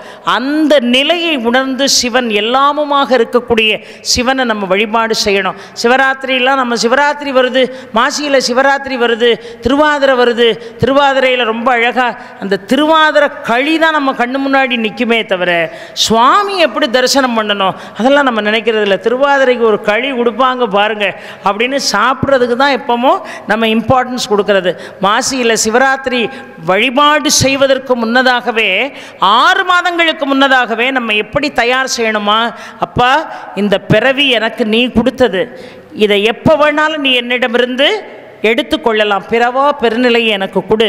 நான் இந்த பிறவியிலே எதையுமே விட்டு வச்சு இன்னொரு பிறவியை தொடராமல் என் பிறவியை நான் இப்போமே முடிக்கிறதுக்கு எனக்கு நீ அனுகிரகம் பண்ணணும். அதுக்கு என்ன செய்யணும்னு நம்முடைய சமயம் அழகாக சொன்னது. ஒருவன் போய் கேட்டான், முற்றும் திறந்த ஒரு ஞானிகிட்ட போய் கேட்டான், ஏன் கடவுளுங்காங்களே, அவர் எங்கே இருக்காருன்னு கேட்டான். கடவுள் எங்கே இருக்காரு? உடனே அவர் சொன்னார், மனசை சரியாக வச்சுக்கிட்டீன்னா, சிவனவன் என் சிந்தையுள் நின்ற அதனால் அவன் அருளாலே அவன் தாழ் வணங்கி. சிவனே நீயே சிவன், அந்த அளவுக்கு மனதை ஒருநிலைப்படுத்தி நீ வழிபாடு செய்தாய் என்று சொன்னால் நீயும் பிரம்மந்தான், நானும் பிரம்மந்தான். நீயும் கடவுள் தான், நானும் கடவுள் தான். அதை சொல்கிறீங்க ஐயா, ஆனால் என்னால் அதை உணரவே முடியலையே அப்படின்னு அந்த பக்தன் கேட்டான். அதுக்கு நீ என்ன செய்ய, ஹரித்வாருக்கு போய் அங்கே ஓடக்கூடிய அந்த கங்கையினுடைய பிரவாகத்தில் ஒரு தங்க மீன் உலா வந்து கொண்டிருக்கும், அந்த தங்க மீன்கிட்ட போய் கேளு, அது உனக்கு கடவுளை காட்டும் அப்படின்னார். இவன் நேராக போனான். அந்த ஆற்றுப்படுகையில் ஒரு தங்க மீன் உலா வந்து கொண்டிருந்தது. அந்த தங்க மீனை பார்த்த உடனே கேட்டான், கடவுள் எங்கே இருக்காருன்னு நான் கேட்டேன், உங்ககிட்ட கேட்டால் நீ சொல்லுவேன்னு சொன்னதுனால உன்னை தேடி நான் இங்கே வந்திருக்கேன்ப்பா, எங்கே இருக்காரு கடவுள், அவரை நான் எப்படி பார்க்கறது அப்படின்னு கேட்ட உடனே மீன் சொல்லிச்சான், சும்மா அறியா, எனக்கே தாகம் தாங்க முடியலன்னு நானே குடிக்கிறதுக்கு தண்ணியை தேடி அங்கே இங்கே அலைஞ்சிக்கிட்டு இருக்கேன், நீ வாட்டுக்கு கடவுள் எங்கே இருக்காருன்னு கேட்டுக்கிட்டு இருக்கேன்னு இவனுக்கு கடுப்பாயிட்டான். என்ன ஆற்றுப்படுகையில் பிரவாகம் எடுத்து ஓடக்கூடிய ஆற்றுக்குள்ளே கிடக்கு இந்த மீன், எனக்கு தண்ணி தாகம் தாங்க முடியல, நானே தண்ணியை தேடி அலைஞ்சிக்கிட்டு இருக்கேன், இந்த நேரம் கடவுள் எங்கே இருக்காருன்னு என்கிட்ட கேட்டால் என்ன அர்த்தம்னு கேட்கானேன்ட்டு மீனுக்கு பைத்தியம் முடிச்சுட்டு போகலன்னு, என்னையா உன்னை சுற்றி அவ்வளவும் தண்ணியாக தானே இருக்குது, அதை குடிக்க வேண்டியது தானே அப்படின்ன உடனே அந்த மீன் சொல்லிச்சான், ஆமாம் அதைத்தான் நானும் சொல்கிறேன், உன்னை சுற்றி இருக்கிற எல்லா பொருளையும் இறைவன் இருக்கிறான், அதை விட்டுட்டு அவன் எங்கே இருக்கான், அவன் எப்படி இருப்பான் நீ கேட்டுக்கிட்டே அலைஞ்சா அது எப்படி உனக்கு அறியாமையோ, அதை போல் தண்ணியை வச்சுக்கிட்டே தாகத்துக்கு அலையிறது என்னுடைய அறியாமை, அப்போ என்ன செய்யணும் அப்படின்னு அவன் கேட்டான். ரொம்ப அழகாக மீன் சொல்லிச்சு, எனக்கு தாகம் எடுக்கணும்னா என்னுடைய முகம் தண்ணிக்குள்ளே இருக்கணும், அப்போ தான் வாயை வச்சு நான் தண்ணியை குடிக்க முடியும், அண்ணாந்து என் தலையை வச்சுக்கிட்டு சுற்றி வர தண்ணி பிரவாகம் எடுத்து ஓடி கூட எனக்கு தாகம் அடங்கலைன்னா மேல் நோக்கி என் வாயை வைத்து கொண்டால் என் வாய்க்குள்ளே தண்ணி எப்படி போகும், தாகம் எப்படி அடங்கும், அதை போல மேலெழுந்த வாரியா இறைவனை வழிபாடு செய்து அவனுடைய எண்ணங்களை நாம் உணர்ந்து கொள்ளாமல் ஏதோ பேருக்கு சம்பிரதாயத்துக்கு நாம் வழிபாடு செய்கிற வரைக்கும் இறைவனை அடைவதற்கு, இறைவனை பார்ப்பதற்குரிய உபாயம் நம்மகிட்ட நிச்சயமாக கிடைக்காது என்று ஒரு அழகான வழியை நம்முடைய சமயம் சொல்லிக் கொடுக்கிறது என்று சொன்னால், நாம் நின்னாலும் சரி, நடந்தாலும் சரி, இருந்தாலும் சரி, பேசினாலும் சரி, பேசாட்டாலும் சரி, சிந்தித்தாலும் சரி, சிந்தனையே அற்று வாக்கற்று செயலற்று நின்றாலும் சரி, நமசிவாயாங்கிற ஒரே ஒரு மந்திரத்தை மட்டும் ஒரு தாரக மந்திரமாக மனதிலே நினைத்து கொண்டு எல்லாமுமாக அவன் இருக்கிறான், அவனுக்குள்ளே அம்பாள் இருக்கிறாள், அந்த அம்பாள் என்கின்ற வஸ்துவையும் தன்னகத்தே அடக்கியிருக்கக்கூடிய சிவன் எங்கே இருக்கிறான் என்று கேட்டால் அவன் தொண்டர்களுக்குள்ளே இருக்கிறான். ரொம்ப அழகாக மாணிக்கவாசக பெருமான் திருஅகவலை பாடுகின்ற பொழுது, தென்னாடுடைய சிவனே போற்றி எந்நாட்டவர்க்கும் இறைவா போற்றின்னு பாடுறார் இல்லையா? ஏன் தென்னாடுடைய சிவனே போற்றி? அவர் வடநாட்டிலெல்லாம் இல்லையா, அவர் வெளிநாட்டிலெல்லாம் இல்லையா? தென்னாட்டை முக்கியமாக சொன்னதுக்கு என்ன காரணம்? தென்னாடுடைய சிவனே போற்றின்னு அவன் ஏன் எதற்காக அவர் பாடினார் என்று சொன்னால், சிவன் எங்கும் வியாபித்திருக்கிறான், அவன் உருவமாகவும் இருக்கிறான், அருவமாகவும் இருக்கிறான், அருவுருவமாகவும் இருக்கிறான். ஆனால் அவனை எங்கும் வியாபித்திருக்கக்கூடிய ஆதியும் அந்தமும் இல்லாத அருட்பெரும் ஜோதியாக விளங்கக்கூடிய இறைவனை தென்னாடுடைய சிவனே போற்றி என்று எதற்காக பாடியிருப்பார் என்று நான் நினைக்கிறேன். மற்றவங்க சொன்னாங்களான்னு எனக்கு தெரியல, நான் எதற்காக அவர் இப்படி பாடியிருக்கலாம் அப்படின்னு எனக்கு தோன்றுகிறது என்று சொன்னால், அனிந்திதை மீதும் கமலினி மீதும் சுந்தரர் தன்னுடைய பார்வை கணைகளை கைலாயத்திலே வீசிய போது, இது காமனை தகனம் செய்த இடம், காமத்திற்கு இந்த கைலாயத்தில் வேலை இல்லை, ஆக அனிந்திதி கமலினி இந்த பூலோகத்தில் சென்று பிறந்து அவர்களை நீ மண்ணுலகம் சென்று திருமணம் செய்து மீண்டும் என்னை வந்து அடைவாயாக, திருமணம் வருகின்ற வேளையிலே உன்னை நான் நிச்சயமாக ஆட்கொள்வேன் என்று சுந்தரரை இந்த மண்ணை நோக்கி அனுப்பினாரே. அப்போ கமலினி அனிந்திதிங்கிற அழகான பெண்களை அந்த பூ பறிக்கக்கூடிய நந்தவனத்திலே வைத்து சுந்தரர் பார்த்தார். காமத்தை தகனம் செய்த இடத்துல காமத்துக்கு வேலை இல்லை. அப்போ எதுக்காக அந்த ரெண்டு பெண்களை பார்த்தார் என்று சொல்கின்ற பொழுது சேக்கிழார் அதை மிக அழகாக பாடுகிறார். அவர் பார்க்கலையா, கமலினி அனிந்திதைய சுந்தரர் பார்க்கலையா, பார்க்கும்படியாக இறைவன் தூண்டினாராம். சுந்தரனை பார்க்கும்படியாக இறைவன் தூண்டினான். அதனால தான் சொன்னேன், எல்லாமே சிவமயம், சிவனுடைய சித்தம் இல்லாமல் எதுவுமே நடக்காது. எல்லாமே அவன் தாங்க. அதனால தான் ரொம்ப அழகாக விராலிமலை திருப்புகழை பாடுகிறார். யார்? அருணகிரிநாத சுவாமிகள். விராலிமலை திருப்புகழை பாடக்கூடியவர் பாடுறார் பாருங்க. 5 பூதமும் 6 சமயமும் மந்திர வேத புராண கலைகளும் 51 விதமான லிபிகளும் வெகுரூப அண்டராதி சராசரமும் உயர் புண்டரிகனும் மேக நிறவனும் அந்திபோல் உருவானும் நிலவோடு வெயில் காலும் சந்திர சூரியர் தாமும் அசபையும் விந்தும் ஏக வடிவம் அதன் சொரூபமதாக உறைவது சிவயோகம். இத்தனை யாரு? சிவன். எத்தனையும் சிவன். அந்த சிவமயமாக இருக்கக்கூடிய நிலையை ரொம்ப அழகாக எடுத்துக்கொண்டு வந்து நிறுத்தி, எல்லாவற்றிலும் யார் இருக்கிறார்? சிவன் தான் இருக்கிறான். எல்லாவற்றிலும் அவன் தான் நிறைந்திருக்கிறான். அவன் தான் நீக்கமர நிறைந்திருக்கிறான். அதை என்ன அழகாக சொல்கிறார்? தென்னாடுடைய சிவனை போற்றி என்று அவர் பாடியதற்கு என்ன காரணம்னா, அனிந்திதியும் கமலினியும் சுந்தரர் பார்க்கவில்லையா, சுந்தரர் அவர்கள் மீது காதல் வயப்படவில்லையா, இறைவன் அவர்கள் இருவரையும் பார்க்கும்படியாக சுந்தரர் கண்ணில் இருந்து தானே அந்த பார்வையை செலுத்தினான் என்று சேக்கிழார் சான்று பூர்வமாக பாடுகிறார். என்ன பாடினாரு? எதுக்காக சுந்தரர் இந்த மண்ணுலகத்துக்கு அனுப்பினாரு? எதுக்காக கமலினி அனிந்திதி இந்த மண்ணுலகத்துக்கு அனுப்பினாரா? மாதவம் செய்த தென்திசை வாழ்ந்திட. மாதவம் செய்த தென்திசை வாழ்ந்திட தீதில்லா திருத்தொண்டர் தொகைதர போதுவார் அவர் மேல் மனம் போக்கிட காதல் மாதரும் காட்சியிற் கண்ணினார். எவ்வளவு தெளிவா பாடுது பாருங்க சேக்கிழாருடைய பெரிய புராணம். மாதவம் செய்த தென்திசை வாழ்ந்திட. நாமெல்லாம் எவ்வளவு கொடுத்து வச்சோங்க. மாதவம் செய்ததான் இந்த தென்திசை. மாதவம் செய்த தென்திசை வாழ்ந்திட தீதில்லா திருத்தொண்டர் தொகை தர. என்ன தீதில்லா திருத்தொண்டர் தொகை? அது வரைக்கும் என்ன தீமை இருந்ததா? எல்லாரும் இறைவனை பாடினார்களா, இறைவனுடைய அடியார்களை யாருமே பாடலையா. அது மிகப்பெரிய தீமையா. அதனால மாதவம் செய்த தென்திசை வாழ்ந்திட தீதில்லா திருத்தொண்டர் தொகை தர போதுமார் அவர் மேல் மனம் போக்கிட காதல் மாதரும் காட்சியை கண்ணினார். திருத்தொண்டர் தொகை பிறக்கணுங்கிற ஒரே காரணத்துக்காக இருவரை பார்த்து அதை காரணமாக காட்டி இறைவன் அவர்களை மண்ணுலகத்திற்கு அனுப்பினார். அவனுடைய நோக்கம் திருத்தொண்டர் தொகை பிறக்கணுங்கிறதா இறைவனுடைய நோக்கம். ஏன்னா மாதவம் செய்த இந்த தென்திசையில் பல ஆண்டுகளாக இறைவனை பாடினார்கள். இறைவனுடைய அடியார்களை யாரும் பாடல. அந்த அடியாரை பாடாதது பெரும் குற்றம் என்று இறைவன் நினைத்த காரணத்தினால் அடியார்கள் பாடுவதற்காக சுந்தரரை இந்த மண்ணுலகத்திற்கு அனுப்பினான் என்று சொன்னால், மீண்டும் ஒரு முறை ஞாபகப்படுத்துகிறேன். பொருள் எது என்று கேட்டபோது நானே பொருள், நானே கனல், நானே அனல், நானே புனல், நானே ஆகாயம், நானே சமுத்திரம், நானே ஜீவராசிகள், நானே அண்டசராசரம், சகலமும் நான் என்று சொன்னபோது அப்போ எனக்கு என்ன வேலை இருக்கு? அம்பாள் கேட்ட உடனே இறைவன் நீ எனக்குள்ளே அடங்கியிருக்கக்கூடிய வஸ்து, ஆனால் உன்னையும் இத்தனை அண்ட சராசரங்களையும் பூக்களையும் கனிகளையும் காய்களையும் சமுத்திரத்தையும் மலையும் மழையும் அருவியும் சகலத்தையும் உள்ள வச்சிருக்கக்கூடிய நானும் நீயும் சேர்ந்து யாருக்குள்ள இருக்கும் தெரியுமா? தொண்டர்தம் உள்ளத்துக்குள்ளே இருக்கிறோம் என்று இறைவன் நமக்கு மிகப்பெரிய அந்தஸ்தை கொடுக்கிறானே. தொண்டர்தம் பெருமையை சொல்லவும் பெரிதே என்று சொல்கிறானே. ஆக இறைவன் சிவன் நமக்குள்ளே அடக்கம். இறைவன் நமக்குள்ளே இருக்கிறான். நமக்குள்ளே இருக்கக்கூடிய இறைவனை அவனருளாலே அவன் தாழ் வணங்கி அவனை நம் சிந்தையுள்ளே அடக்கி வைத்துக் கொண்டோம் என்று சொன்னால் எல்லாம் சிவமயமாக நம் கண்ணுக்கு தெரியும். அப்படி தெரிஞ்சா மட்டும்தான் அவன் சிவபக்தன்.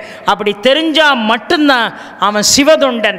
அது தெரியாம இவர் ரொம்ப பெரியவர், அவர் கீழே உள்ளவர், இவருக்கும் நமக்கும் சமம் கிடையாது, இவர் கூட நம்ம சமமாக உட்கார்ந்து சாப்பிட முடியாது, இவர் கூட சமமாக உட்கார்ந்து பேச முடியாதுன்னு பேதமிகளை என்றைக்கு உங்கள் மனதிற்குள்ளே நீங்கள் வைத்திருக்கிறீர்களோ அன்றைக்கு சிவனை பற்றி நினைக்கக்கூடிய நினைப்பை நீங்கள் விட்டு ஒழிந்து விட வேண்டும். அதனால தான் ரிக்வேதம் அவனுடைய ஜடாமுடியை பேசி கங்கையும் தலையில தான் வச்சிருக்கான், ஜடாமுடியில தும்பையும் தலையில தான் வச்சிருக்கான், மனம் கொடுக்கக்கூடிய கொன்றையும் தலையில தான் வச்சிருக்கான், சந்திரனையும் தலையில தான் வச்சிருக்கான், சந்திரனுக்கு எதிரான பாம்பையும் தலையில தான் வச்சிருக்கான். யோசித்து பாருங்கள். ஒரே விஷயம், சிவன் எப்படி சகலத்தையும் தன்னுள்ளே வைத்திருந்தானோ அதை போல முருகனை பாருங்க. காலில் மயில் இருக்கும், அதே காலில் மயில் எதிரியா நினைக்கக்கூடிய நாகமும் பக்கத்தில் தான் இருக்கும். இறைவனுடைய எண்ணங்களில் படைப்புகளில் எந்த பேதமையும் அவன் காட்டுவதில்லை. ஆக எவன் ஒருவனுக்கு இந்த மண்ணிலே பேதமை இல்லையோ அவன் எல்லாவற்றையும் சிவமயமாக நினைப்பான். இந்த அழைப்பும் எனக்கு சிவமயம்தான், இந்த காத்தாடியும் சிவமயம்தான், உட்கார்ந்து இருக்கக்கூடிய ஆடியோகாரங்களும் சிவன்தான். அவர்களுக்குள்ளே நான் சிவனை பார்க்கிறேன், உங்களுக்குள்ளே நான் சிவனை பார்க்கிறேன், என்னுள்ளே நீங்கள் சிவனை பார்க்கிறீர்கள். அதனால தான் 5 பூதமும் 6 சமயமும் மந்திர வேத புராண கலைகளும் 51 விதமான லிபிகளும் வெகுரூப அண்டராதி சராசரமும் உயர் புண்டரிகனும் மேக நிறவனும் அந்திபோல் உருவானும் நிலமுடு வெயில்காலும் சந்திர சூரியர் தாமும் அசபையும் விந்தும் ஏக வடிவம் விந்து நாதமும் ஏக வடிவம் அதன் சொரூபமதாக உறைவது சிவயோகம். தங்கள் ஆணவ மாயை கர்ம மலங்கள் போய் உபதேச குருபர சம்பிரதாயமுடு ஏயும் நெறியது பெறுவேனோ வந்த தானவர் சேனை கடிபுக இந்திரலோகம் விபூதர் குடிபுக மண்டு பூத பசாசு பசிகிட மைடாரி வன்கண் பிடாரி ஹரகர சங்கர என மேறு கிரிதலை வண்டு தூழெழ வேலை உருவிய வயலூரா என்று அருணகிரிநாத சுவாமிகள் விராலிமலையிலே பாடுகிறார் என்று சொன்னால் பேதமை அழிய வேண்டும். நீ பெரியவன் நான் பெரியவங்கிற ஆணவம் அழியணும். எனக்கு இவன் ஒரு காலத்திலையும் சமம் இல்லை, நான் எவ்வளவு உயர்ந்தவன் தெரியுமாங்கிறது இல்லை. இறைவனுடைய படைப்பில் 2 விஷயந்தான், ஒன்று ஆண் இன்னொன்று பெண்ணு. இறைவன் தன்னுடைய உடம்பில் அம்பாளுக்கு பாதியை கொடுத்து பேதமையில்லாத நிலையை இந்த உலகத்திற்கு உணர்த்தி இருக்கிறான் என்று சொன்னால், யாரெல்லாம் வித்தியாசம் பார்க்கலையோ, யாரெல்லாம் நான் உயர்ந்தவன் நீ தாழ்ந்தவன் என்கின்ற பேதமை பேசலையோ அவன்தான் எல்லாமும் சிவமயம் என்று உணரக்கூடியவன். அப்படி எல்லாமும் சிவமயம் என்று உணரக்கூடியவனுக்கு பிறவா பெருநிலை என்பது தானாக வந்துவிடும் என்பதை இந்த வேளையிலே செய்தியாக சொல்லி, வாழ்வது ரொம்ப நாளாங்கிறது நமக்கு தெரியாது, எவ்வளவு நாள் வாழப்போங்கிறது தெரியாது, ஆனால் இப்படித்தான் வாழணுங்கிறத நாம் கற்றுக்கொள்ளணும். இருக்கிற வரைக்கும் நாம் பெரியவன் நீ பெரியவன், நான் உயர்ந்தவன் நீ தாழ்ந்தவன்கிற பேதமை இல்லாமல் இறைவனால் படைக்கப்பட்ட எல்லா உயிர்களும் சமம் என்று எவன் ஒருவன் நினைக்கிறானோ அவன்தான் சகலத்திலையும் சிவனை பார்க்க முடியும் என்பதை செய்தியாக சொல்லி, எல்லாம் சிவமயம் என்கின்ற தலைப்பை இத்துறை நேரம் பொறுமை காத்து கேட்ட அன்பர்கள் அத்துணை பேருக்கும் நன்றி பாராட்டி, இணை ஆணையர் அவர்கள், அம்மா கவிதா பிரியதர்ஷினி அவர்கள், அன்புமணி அவர்கள், ஐயா ரத்னவேல் பாண்டியன் அவர்கள், ஒலிவொளி அமைத்து தந்த அன்பர்கள், படம் பிடித்த அன்பர்கள், மிக அருமையாக பொன்னாடை போர்த்தி மலர் மாலை அணிவித்து கௌரவப்படுத்திய சகோதரியார்கள், எல்லாவற்றுக்கும் மேலாக இந்த நிகழ்வை செவிமடுத்து கேட்ட பக்த கோடிகள் அத்துறை பேருடைய பாதார விந்தங்களையும் தொட்டு வணங்கி, எல்லாம் சிவமயம் என்கின்ற தலைப்பை நல்லபடியாக உள்வாங்கி இந்த சமூகம் மேன்மையுற நம் பங்களிப்பை செய்வோம் என்பதை செய்தியாக சொல்லி வாய்ப்புக்கு நன்றி பாராட்டி உங்கள் வசமிருந்து விடைபெறுகிறேன்.